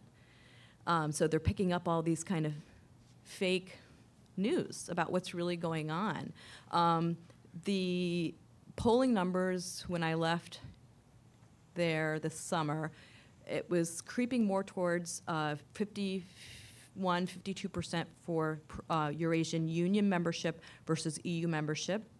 That creeps up a little bit more each year. So we're missing opportunities here because now it's expanding. It's expanding. It's not just the minority ethnic Russians in these periphery countries. It's seeping into the local populations, and as well as through the Orthodox Church. The main Orthodox Church in Moldova remains the Russian patriarch, not the Romanian one. So these people are going to church on Sundays and receiving their political information as well. So I would respectfully disagree of just kind of letting it implode on itself, but also ask you, how can we work better across the USG to address these gaps? I worked in Moldova for 5 years on, you know, countering Russian propaganda campaigns. We put a lot of aid money into it, but I would argue we could put way more into it if we had the resources. And as you know, our resources are declining. So I would love to hear your thoughts either today, or if you go back and think about it and want to email me later, on how we can come together as a USG to really tackle these windows of opportunity now together. Thank you, Stephanie. Did you introduce yourself? Yes, I'm Stephanie Kistradu, the new USA chair. Excellent. Thank you so much, Stephanie. Other questions or comment? Yes, Mr. Wilcox, please. Thanks. You're ready for the answer. Great. That's why you paid me to come up here. I'm getting paid, right? Oh. Okay. No, if I communicated the fact that just sit back passively and let it happen, that's not certainly what I meant, and that's never what Kenan actually advocated either in his part. But it was a matter of Vigilant picking and choosing, counterpressure. not everywhere. And of course, that kind of became the criticism of the Truman Doctrine and the follow-on. The Truman Doctrine basically said, well, we're not setting any bounds, we're just going to make it wide open, where Kenan would have advised be careful. And I agree with you, there's got to be some pushing. And I think in terms of working across the government, some decisions have to be made. Where are we going to, where should our resources go? Which instrument of power should we favor in certain areas? It would seem that a lot of weight is going, in fact, almost the military almost becomes a default in many areas. And maybe some thought needs to be given to moving in a bit different direction there, and being more selective as when do we use military instrument power? What is it we want to achieve with the military instrument power? And can we get more bang for the buck, or ruble for the ruble, if you will, by using some other instrument power in specific cases, in situations like Moldova and perhaps elsewhere? Could I say something just for a moment Yes, also? Dr. You know, I should perhaps have said something about that, because of course propaganda is part of the asymmetric strategy for dealing with a world which is so much more powerful than Russia. I mean, we have it here, we have it in Europe. I mean, Moldova's part of Europe. We have it in, like, Brexit, we have it in France, we have it in Germany, we have it all over the place. So yes, and our own former radio, Liberty Radio Free Europe, is, you know, tiny and, you know, lost in space. We could be doing a lot more of that and a lot better. It's also, I think, possibly important to differentiate among the different countries in the near abroad, because The Belarus, Moldova, maybe partly Ukraine story, I think is a little bit different from the former Stan stories, where you've got this kind of disconnect as an older generation that did know Russian is, heading towards retirement, and the people who are coming from those places as migrant laborers to Russia aren't leaving with a whole lot of warm and cuddly feelings when they go back to there. So it's a work in progress, but I take your point. I totally agree with what you said. Anybody else, the panel? Thank you very much for a great question and great answers. Other questions, comments? Sir, please. Please introduce yourself that everybody knows who is asking a question.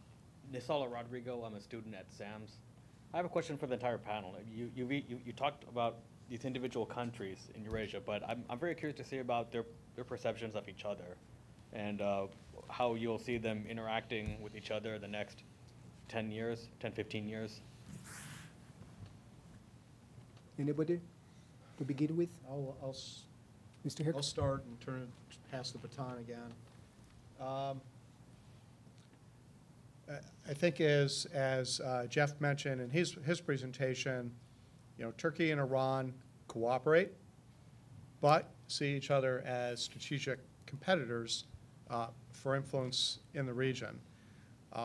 And there's certainly important economic ties between the two as well. Iran, Russia has undergone a rather dramatic, their relationship has undergone a rather dramatic transformation, especially since 2015, where they've partnered in Syria to bolster the Assad regime. And I think that took many people by surprise, the fact that Russia put forces into the fight in Syria in support of the pro-regime forces, which certainly was and continues to be a shared interest of the Islamic Republic, and a key enabler to the Assad regime solidifying more control than they had back in 2015 of the country, certainly. And what was the second part of your question is over the next 10 to 15 years? Well, for Iran, as I was talking about their strategic culture, they have this victimhood mentality of being trampled on by foreign powers, right? And Russia is part of that. Russia has occupied, Russia and Iran fought a couple wars during which Iran lost a lot of territory to the Russians. Russia occupied northern Iran during both World War I as well as World War II. So there's certainly some Iranian sensitivities. There's baggage there, right? So certainly on the short-term, near-term interest in Syria, Iran is definitely happy to work with Russia towards that shared interest. But there is historical baggage out there that should be considered. It's really hard to project that far into the future.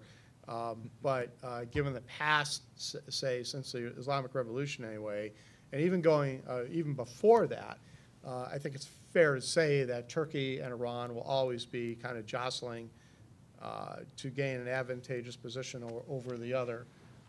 And Iran will work with Russia, but will always perhaps be a little leery of ultimate Russian intentions vis-a-vis Iran and the Middle East. But let me pass the baton to my colleagues.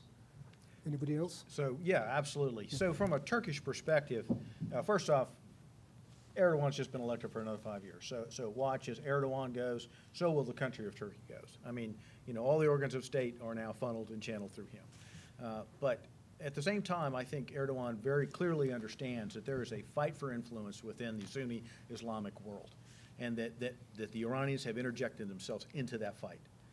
So they see a threat there and a challenge, and they will rise to meet it. Certainly, the Turks have worked to take those organs of public diplomacy, of influence and stuff, and centralize them. So you have much more of a kind of a reversion to, you know, state-run newspapers as opposed to, you know, privately run or you get all versions of the spectrum. You don't have that so much anymore.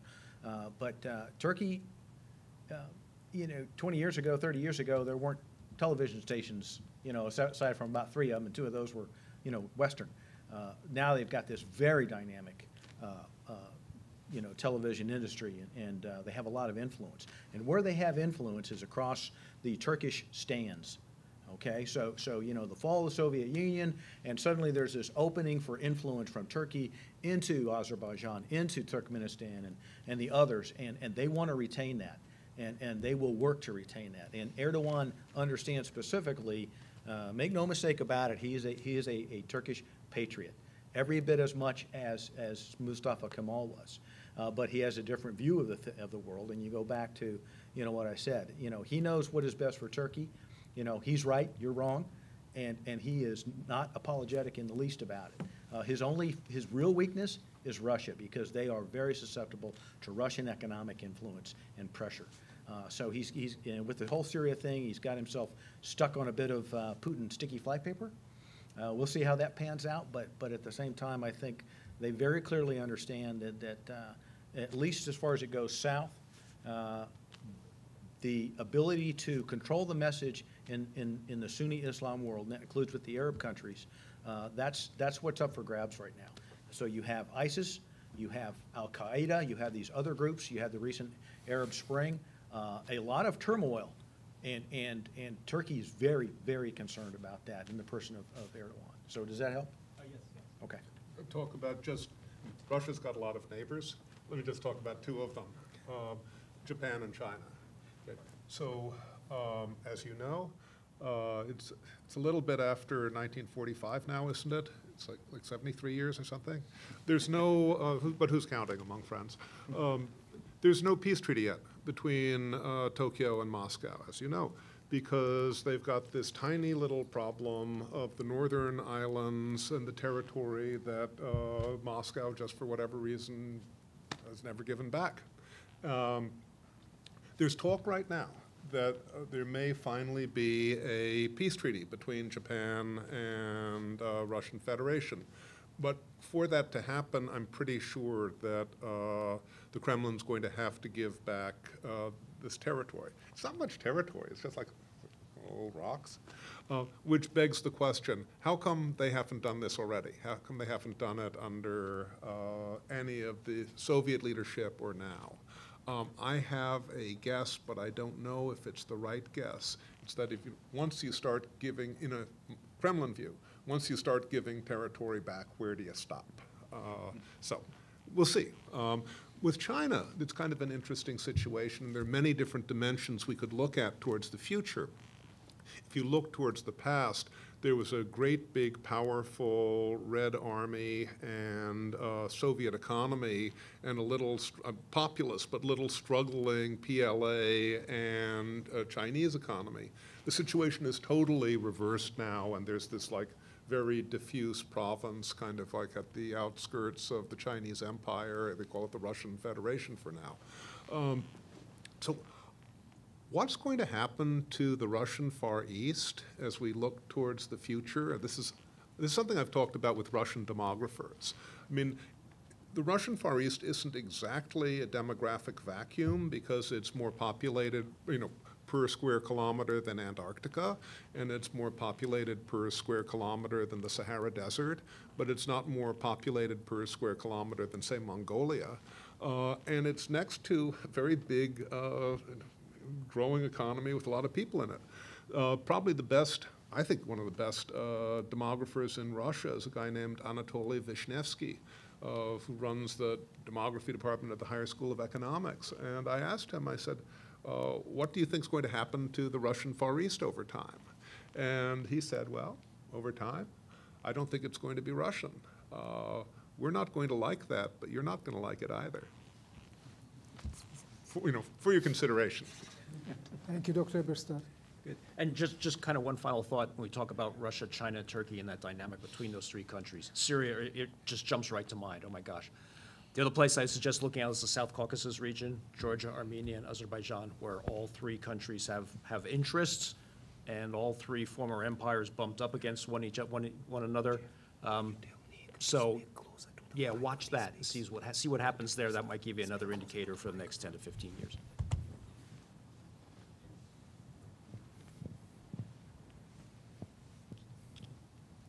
Thank you, Mr. Wilcox. Appreciate the answers. Okay. Is that answers your question, sir? Yes.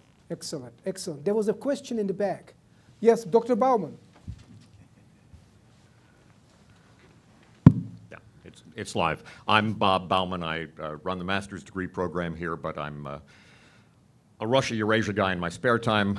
It's been my long-time focus. Starting with perspective of somebody who spent a large chunk of the last couple of years in Uzbekistan, and kind of following upon Stephanie's observations, Russia still projects a surprising level of what we might call soft power beyond its borders. And a lot of this has to do with language, which brings us around to the question of demographics.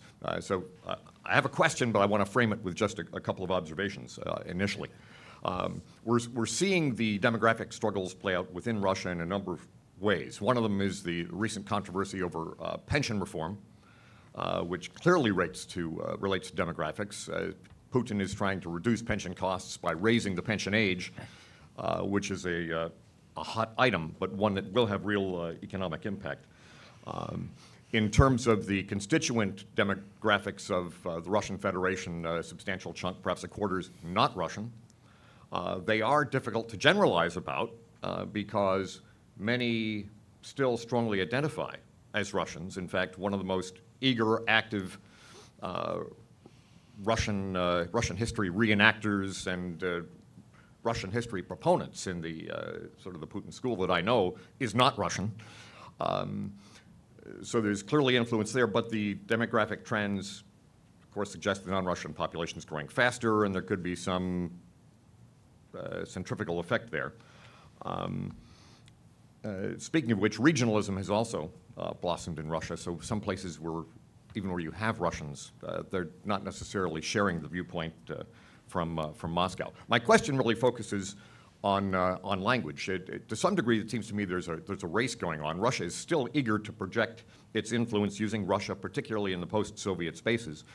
But Russian is not growing as a language used internationally, and even in the post-Soviet space, it's shrinking. The main intrusive competitor happens to be English. Yes. And Uzbekistan, one of maybe the fastest growing business niche that I observed was English language teaching.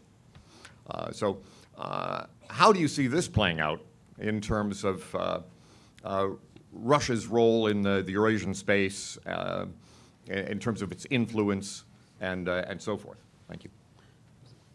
Take a crack at that. I'll take a crack. Anybody to begin with? Mr. Wilcox? I'll kind of warm you up for the real authority here who's going to give the right answer. Yeah, it's interesting, Bob, that you had mentioned that, because I remember when I was in Uzbekistan in 2003, I went to the Ministry of Defense, and I started babbling in Russian to the young soldier at the gate, realized he had no clue anything I was saying. The language was totally alien to him. So, I mean, that is a really good point. And I think part of it may tie back to how much traction is this Ruski Mir going to have? Is eventually it's going to be Ruski Mir, but that's not the language we want, and is it going to lose more and more influence that way? So I think that's a key point there. And I'll pass the baton to my colleague now. Dr. Eberstadt. I don't have the hard demographic numbers that I should for this, because this is something that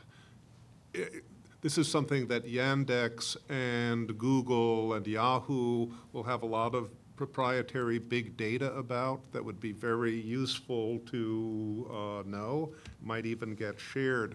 But it's clearly true that as a generalization, that since the collapse of the Soviet Union, the Ruski Mir, or the Russian language culture world, has shrunk a lot. There are different articles I've read from Russian sources that talk about the spiraling decline of study of Russian and the near abroad and stuff. I can't verify any of that. I mean, but what we have seen, and it's not just a matter of the end of the Cold War, is just how English language during our lifetimes have come so totally to rule everywhere, anywhere you travel. It's an absolute astonishing thing. We don't think of that as part of our soft power usually, but it really is. Thank you so much. Is that answers your question, Dr. Bauman? Yes, thank you. Thank you. Dr. Kim, please. I found your discussion of the demographics fascinating about the declining populations in Russia. I'm wondering if it's the opposite trend, as I understand, in Iran and somewhere in between in Turkey. Yeah, so much has been discussed over the many years about Iran's youth bulge and the impact it was having on the adherence of Iranian youth to the ideals of the Islamic Revolution, as I commented about briefly. I do have some open source figures. I anticipated this question was going to come up.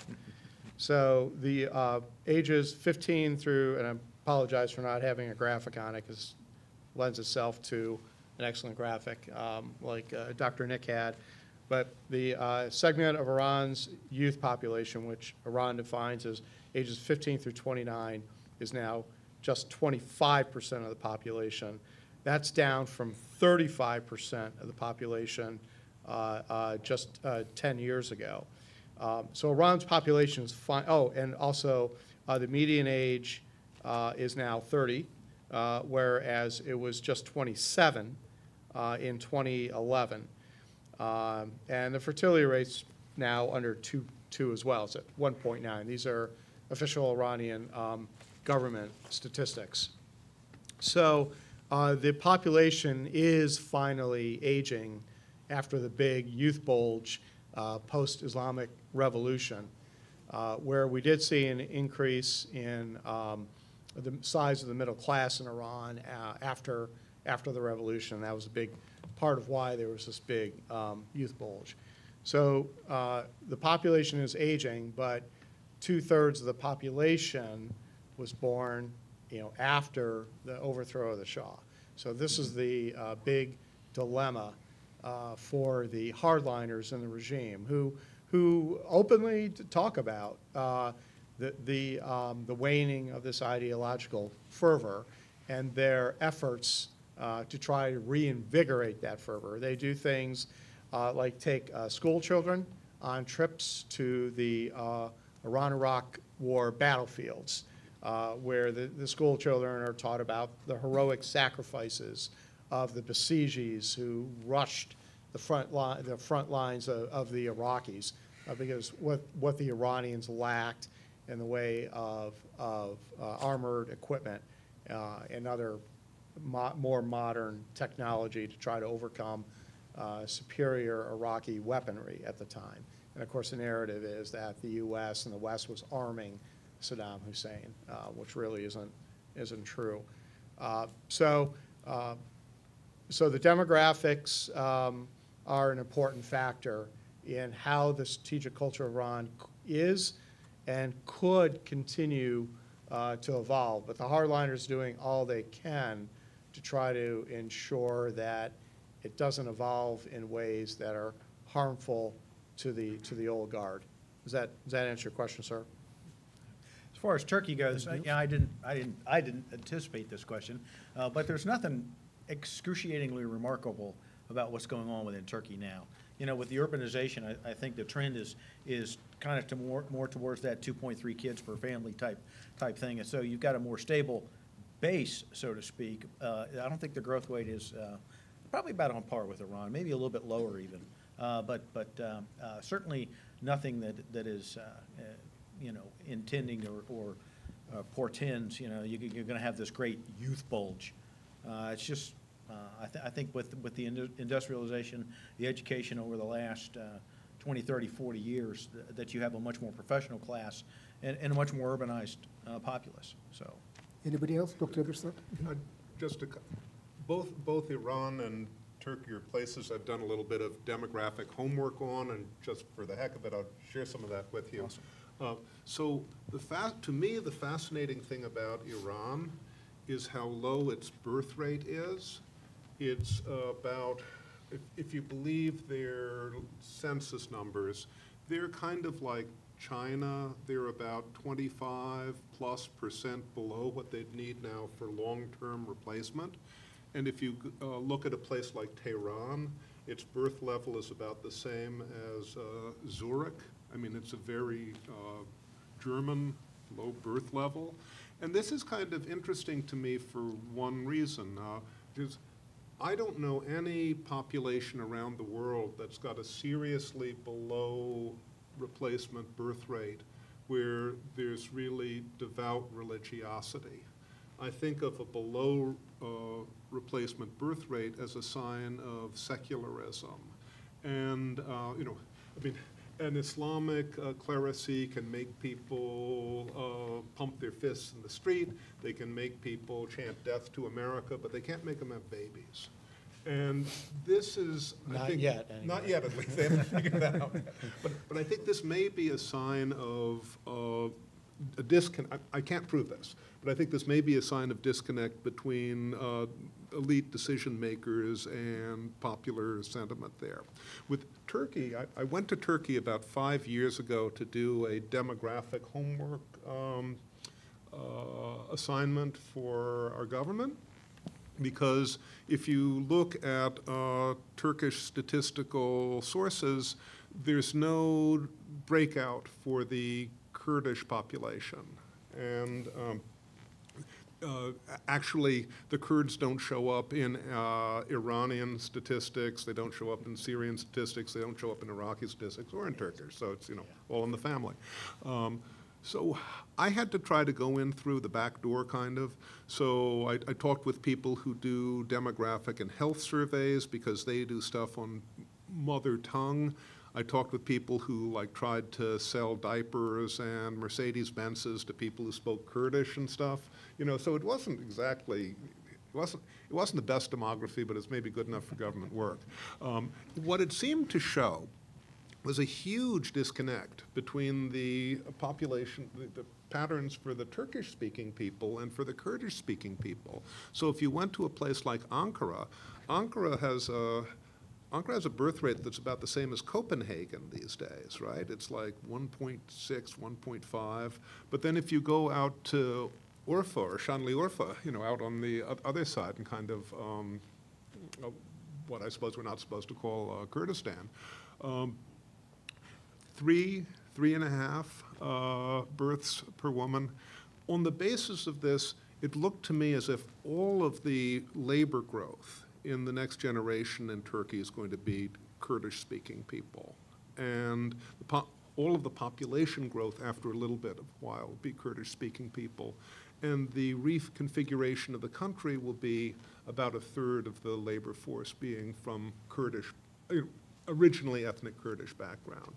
Now, of course, that can all be dealt with, but it makes for some differences from where we are today. And as long as the government doesn't collect numbers on it, the possibility that they'll be blindsided by this is a little bit higher. Thank you, Dr. Eberstadt. Yes, Dr. Kim. I would think that some of the population growth in Turkey is also, though, highly attributable to the increased nutrition and increased health care, which is dramatic from the other two countries. Oh, yes, absolutely. Absolutely. But everybody gets to live longer, and as the health differentials reduce, that's even more for the Kurdish side. Dr. Kim, answers your question. Sir, in the back.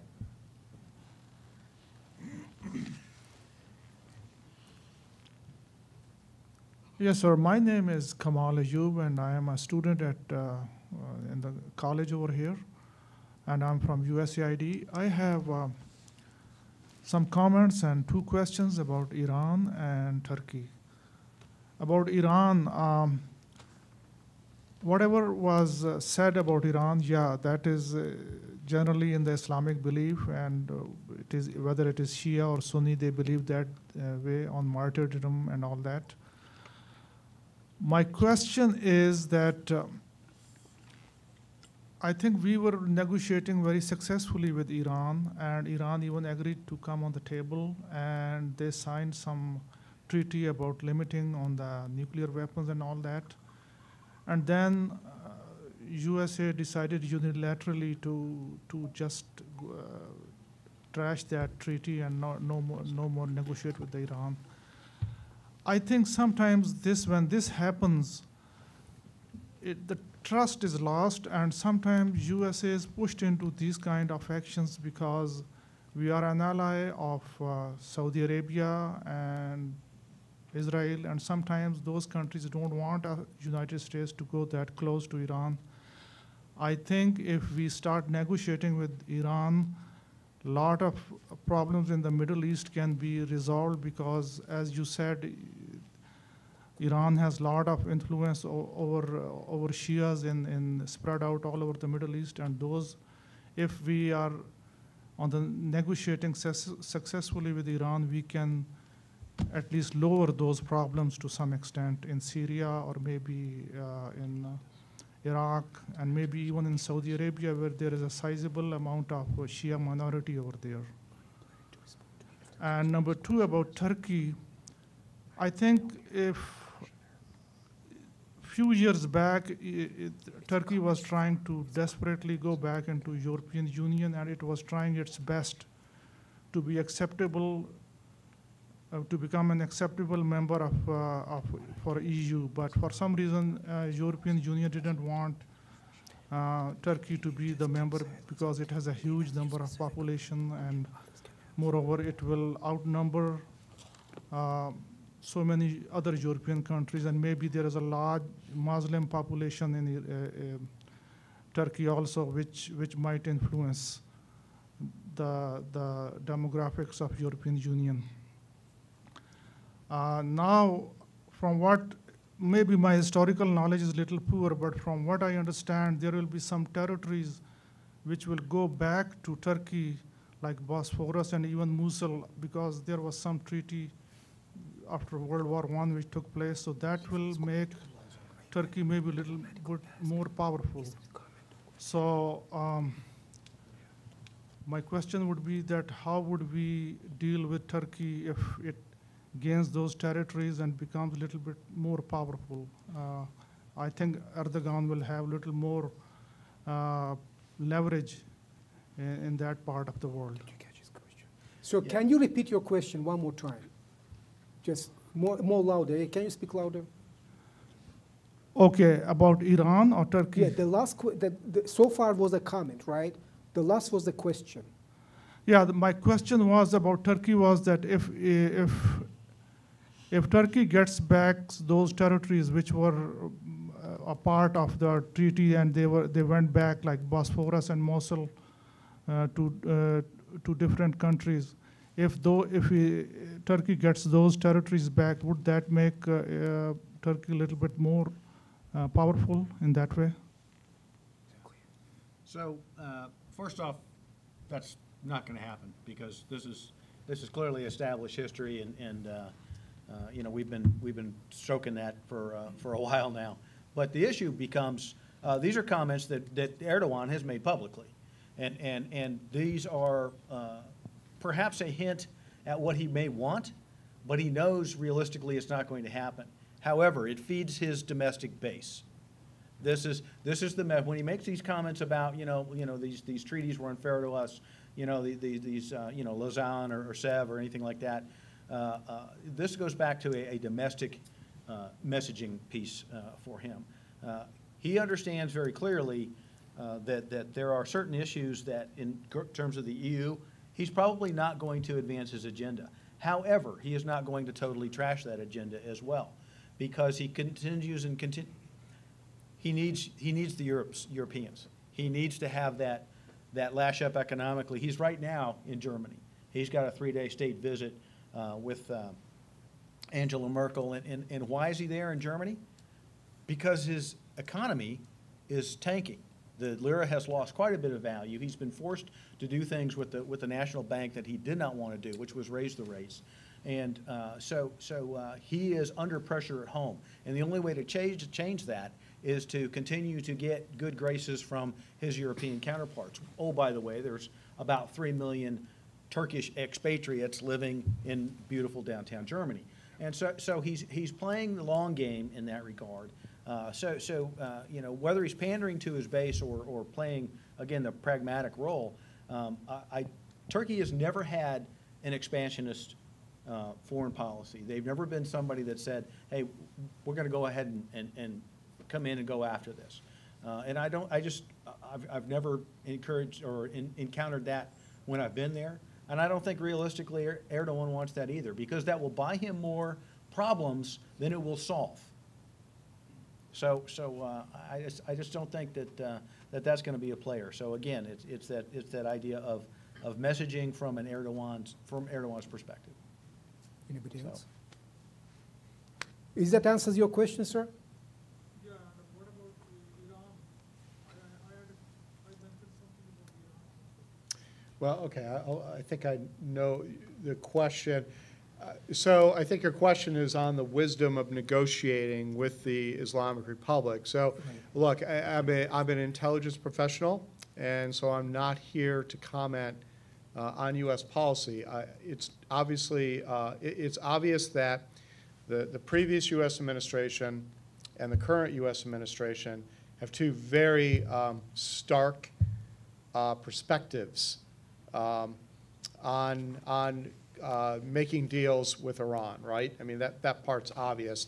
As an intelligence professional, me and my colleagues are there to help advise the policymakers, no matter whose administration is in power, to advise them of risks as well as opportunities and what we think Iran's strategy is going forward. And sorry, that's all I can really comment on that.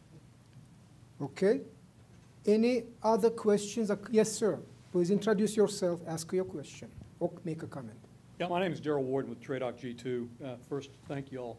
Very informative. So I've got a statement just for general awareness of this audience, and then I'll get to my question. I saw a briefing the other day coming out of the J7 about the joint operational environment. It's an unclassified document. It takes a look in the future. They're revising that. So I don't know when that's going to come out, but one of the things that struck me was this whole of nation approach, which I think is going to go into greater granularity and cover many things that you've addressed here, versus the nature of conflict, which is in the current JO to 2035. So I just bring that out for your attention. I would look for that. I think it's a great unclassified document that talks about the strategic OE. Now I'm going to get to my question. I'm a big believer that demographics do matter. So when I took a look at the slide up there that talked about the medium age and the rise, declining populations, death rates falling, do you see a diaspora in Russia to make up for a working class labor force? Let's go out to say 2040, that shows that big decline. Do you see a point where the diaspora of people coming in to make up that void could potentially change the political identity of a country? That's a great question. Dr. Eberstadt. That's a wonderful question. I did a book a few years ago called Russia's Peacetime Demographic Crisis. And I tried to estimate how many people had come into Russia between the end of the Soviet era and like the 2010 census. Looks like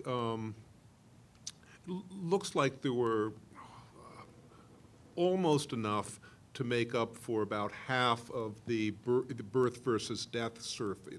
They made up, there was almost a 14 million gap between births and deaths, and in-migration made up about half of that difference.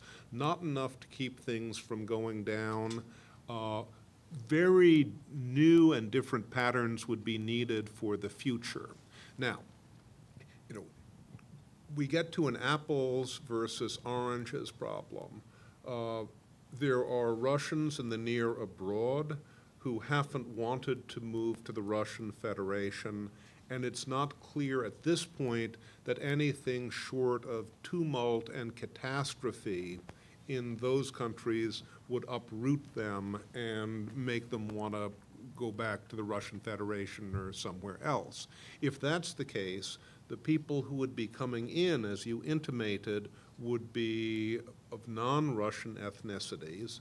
What's happened so far is that mainly you've had a brain drain of skilled people leaving Russia and going to, you know, Europe, America, Israel, wherever, and you're having less skilled and increasingly non-Russian speaking people come from Central Asia and elsewhere. Now, I don't see anything like a tipping point in that over the time period that we're looking at. If if you're like Auguste Comte and Demography is Destiny, you're looking like out 1,000 years, and and there's all sorts of replacement of population across the Eurasian expanse. But in the next 10 or 20 years, what you might see, I think, would be people who will be more difficult to integrate and assimilate in Russia, and that might make for some cohesion problems and maybe also for some nationalist reaction to this. I mean, you watch this. I mean, what do you think, Mark? I mean, does that track with what you see? It does, because you see, I mean, you see some reaction, small things to Central Asians that are coming in, but nothing that's huge that's going on. I guess you could even, I don't know if you could model off of how the Caucasians are treated in Russia. Periodically, they're identified as a problem. They get dealt with, but it still hasn't led to a large change within the country. Okay. If that answers your question, sir. Great question, great answers. Thank you very much. Anybody else? Yes, sir. The mic is right there. It's getting more and more fascinating, isn't it? Good afternoon, gentlemen. Major Dan Lang, a CGSC student. For the Russia panelists, so given what we know about Vladimir Putin and the negative demographic trends going on, do you assess that makes Russian foreign policy less or more dangerous to U.S. interests over time? That is to say, do you think Putin will start to resort to tactics of desperation as he realizes his growing problem?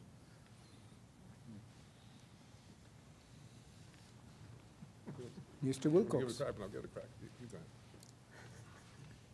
ahead. I'm not sure that I can envision circumstances when he might resort to desperation. It would have to be some absolute threat to the regime and those who are in power. And I'm not sure that demography would be it. Yeah, I'll leave it at that right now. So he, in 2001, in one of his very first addresses to the State of the Union addresses, he identified demography as a national security threat #1. I believe that the people in the Kremlin would credit themselves with having brought down death rates and brought up birth rates so that they're kind of stable now, and they'd see that as something they'd take credit for. I'm not sure they should, because as I said, I think this is just a temporary balance and things are going to head back down that way. If you were the man from Mars and you were just like looking at behavior, you might see that during this period in which Russia's demographic power, if we can use that, it's not very precise, but I think you know what I mean, is kind of on the wane in comparison to what's going on in the rest of the world. We see this demographic power in relation to other countries kind of decreasing, and Russia as becoming an actor that's increasingly tolerant of taking risks internationally. I can see how those two things kind of like can be explained together, but I just don't see how they can go on in these different directions forever. Anybody else? Is that answers your question, sir? Good, thank you. Okay, this is I just wanted to mention, this is a good crowd for late Friday, isn't it? Usually we have standing rooms only, but still, I mean, I'm impressed. And I'm getting more and more passionate as we discuss all these important issues. I'm very passionate. So any questions, comments from the audience, and outstations, you can chime in at any time. You are welcome to join us at any time. Questions, comments, anybody? Sir, it's me again, MCE Global New Generation Director. Hey, Yes, sir. Just a comment. I would like to offer a comment to the panel and the audience. Economics drive demographics, as we all know. And in Russia, again, I'll put some caution into assessments of how diverse that effect is going to be. Economical impacts definitely drive that. My point is this: we live in the most connected society in the modern world. And what our adversaries, the Chinese, Russians, and state, non-state actors have identified as a tool to manage any problem sets is pretty much something not new, but exists in the past and today. It's COFM, correlation of forces, examining the force and method of action. They apply that in the information warfare arena. And there were a few questions there. I would like to add that as a solution. The solution is this: that we cannot longer look at individual parameters into assessing a country's possibility for success and not success in the economical, social, or military. We need to look at it holistically and globally as impacts from that relationship. Example, Russia, China, Iran, or into Eurasia with one major driving force right now, which is the Belt Road Initiative by China. And if we look at that impact of demographics, economic privileges or not privileges by the Chinese present to the world. So I'll leave it at that. I want to say thank you, and I appreciate your time. Thank you, sir. Anybody to respond or no? Okay, thank you very much. Okay, we're getting closer to the end. I know you still have tons of questions, right? And including the outstations. Sir, please, anytime. Good afternoon, gentlemen. My name is Jordan Ewers. I'm a DJIMO instructor here at the college, strategic intelligence officer, and I'm also sitting on a committee for an MMAS student who's studying Russia and various threats. And so my question is that in what ways do you foresee the Russian national military strategy, if you will, evolving over the next few years? Specifically, I would be interested in your opinions as to which types of military operations the Russian military is likely to see as more advantageous or desirable given the challenges that they face pertaining to their national military industrial complex, or perhaps just basically in which ways they think they might be able to gain influence or advance their interests. Thank you. Thank you, sir. Sounds like something. Anybody to begin with? Mark? Okay. First of all, I can't believe your student has not approached either Greg Cook or me to be on the committee, but that's okay. We'll let that go.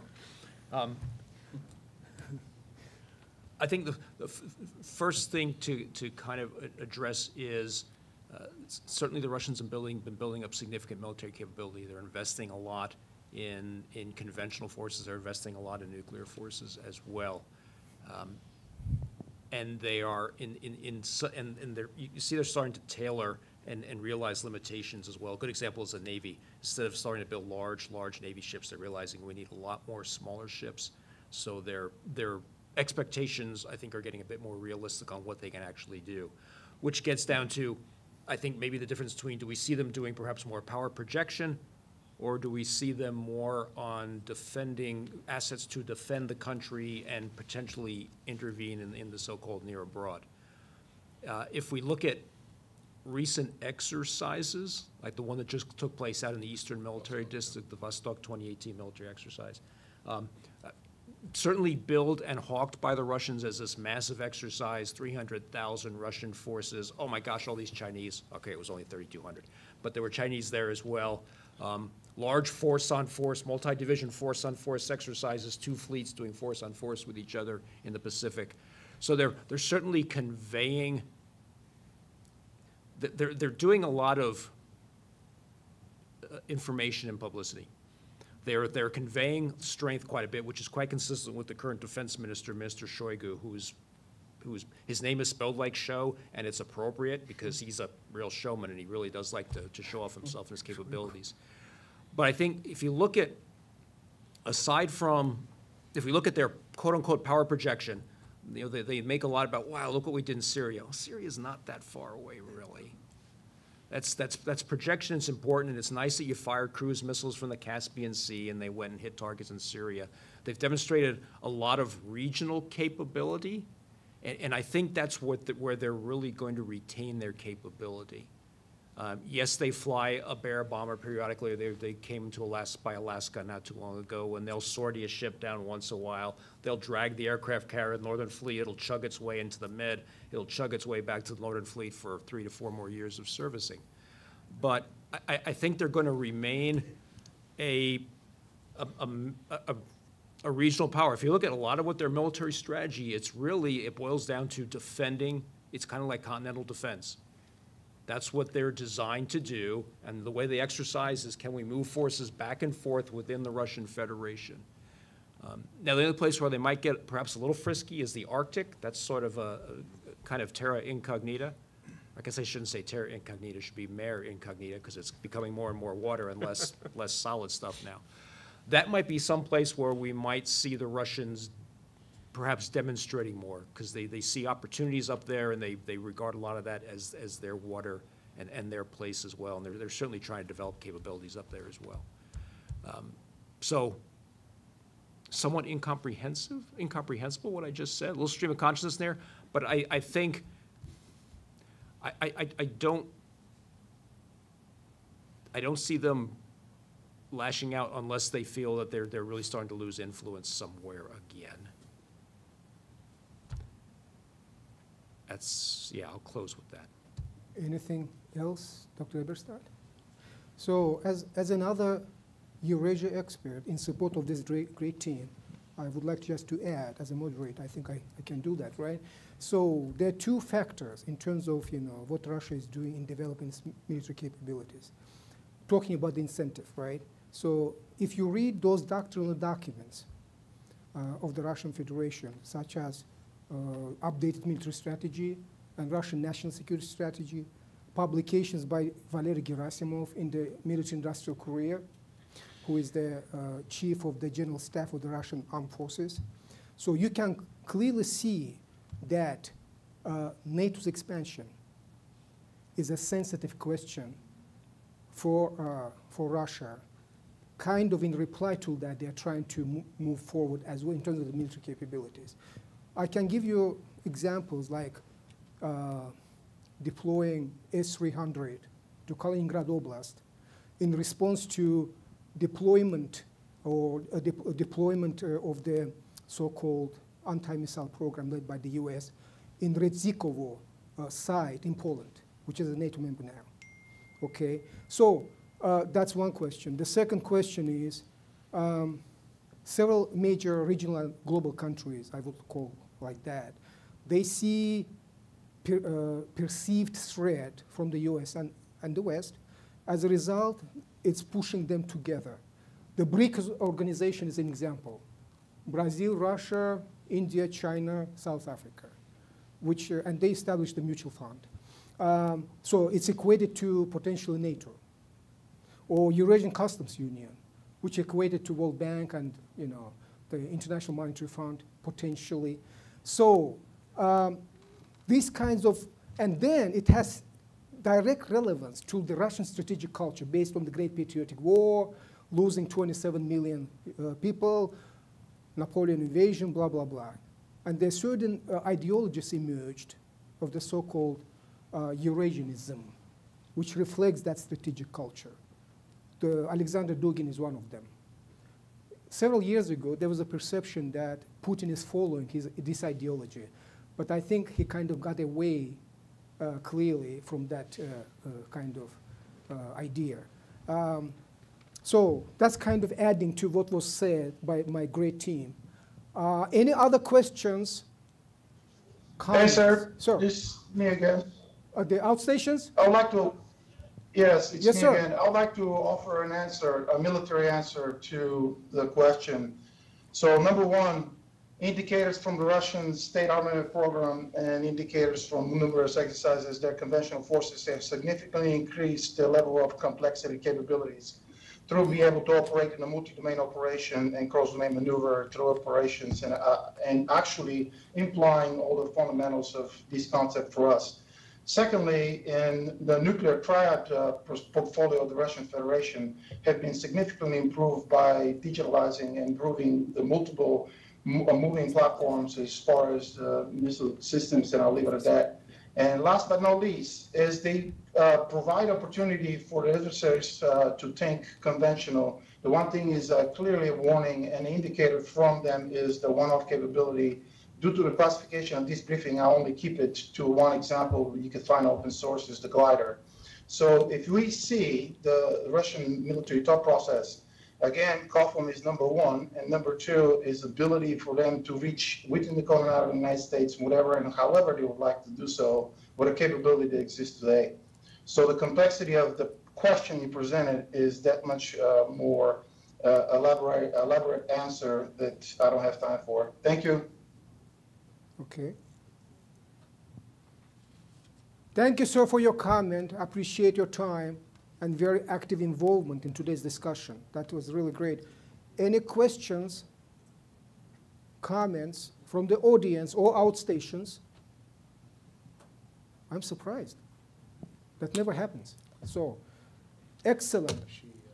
Yes, ma'am. Yes, ma'am. I was sure something was going to come up. All right. Hi, Please I'm Amanda introduce yourself. Carlin. Yeah. I'm a student at SAMS and a DIA analyst. I was just going to ask, we've talked a little bit about China-Russia dynamics, but I'm curious about how Iran and Turkey have adjusted their strategies based on Chinese interactions and engagements. Can you say the last part of that on Chinese Engagement. engagement? Okay. Engagement, yeah. Why don't you go ahead, Jeff, and start.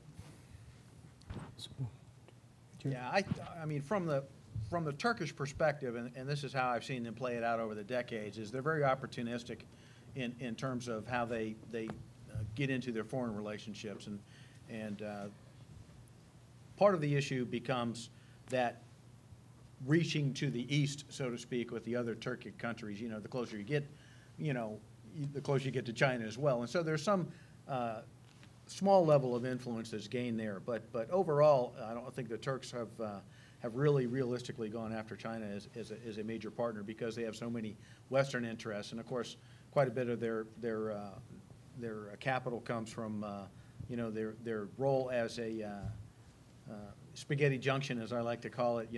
They have so many pipelines that go to and through Turkey. That's kind of where they make their mark, so to speak. So if there's anything in terms of arms sales or something like that, it's more trying to play one off against the other, as opposed to really pursuing actively, in my estimation, anything that the Chinese have to offer in that regard. So they'll be opportunistic, but I don't think that they have a real long-term or focused vector in that direction. Anybody else? Is that answers your question, ma'am? Can you speak on the microphone, please? That's part of it, but I'm also interested in Iran-Chinese dynamics as well, in terms of how the hodgepodge of global powers mixes everything up. Mr. Ika, can you? Yeah, there's some open source literature about the importance of China to Iran, both diplomatically as well as economically. China is a PERM 5 member, of course, of the Security Council. Iran needs all the friends it can get. And so I think based on open source reporting about senior level engagement between Iranian officials, Chinese leadership, you can surmise from that Iran places a fairly high priority on trying to get China's backing to resist U.S. efforts to isolate Iran, and that in the political dimension, but especially in the economic dimension. China is Iran's most important economic partner. Again, open source literature indicates that China is the single largest buyer of Iranian oil, for example. Iran has been on a diplomatic offensive in advance of the 4 November sanctions, which are about to hit. That will impose secondary, Dr. Nick spoke earlier about the impact of U.S. secondary sanctions. He's absolutely correct.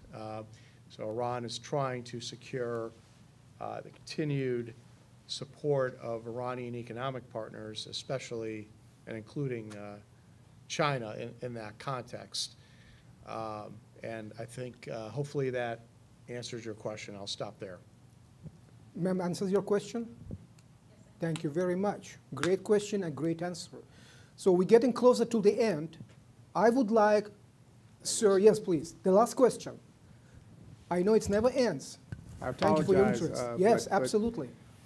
A thought popped in my head as she asked her question. Tehran Epps, Captain Tehran Epps, I'm a student here at CGSC.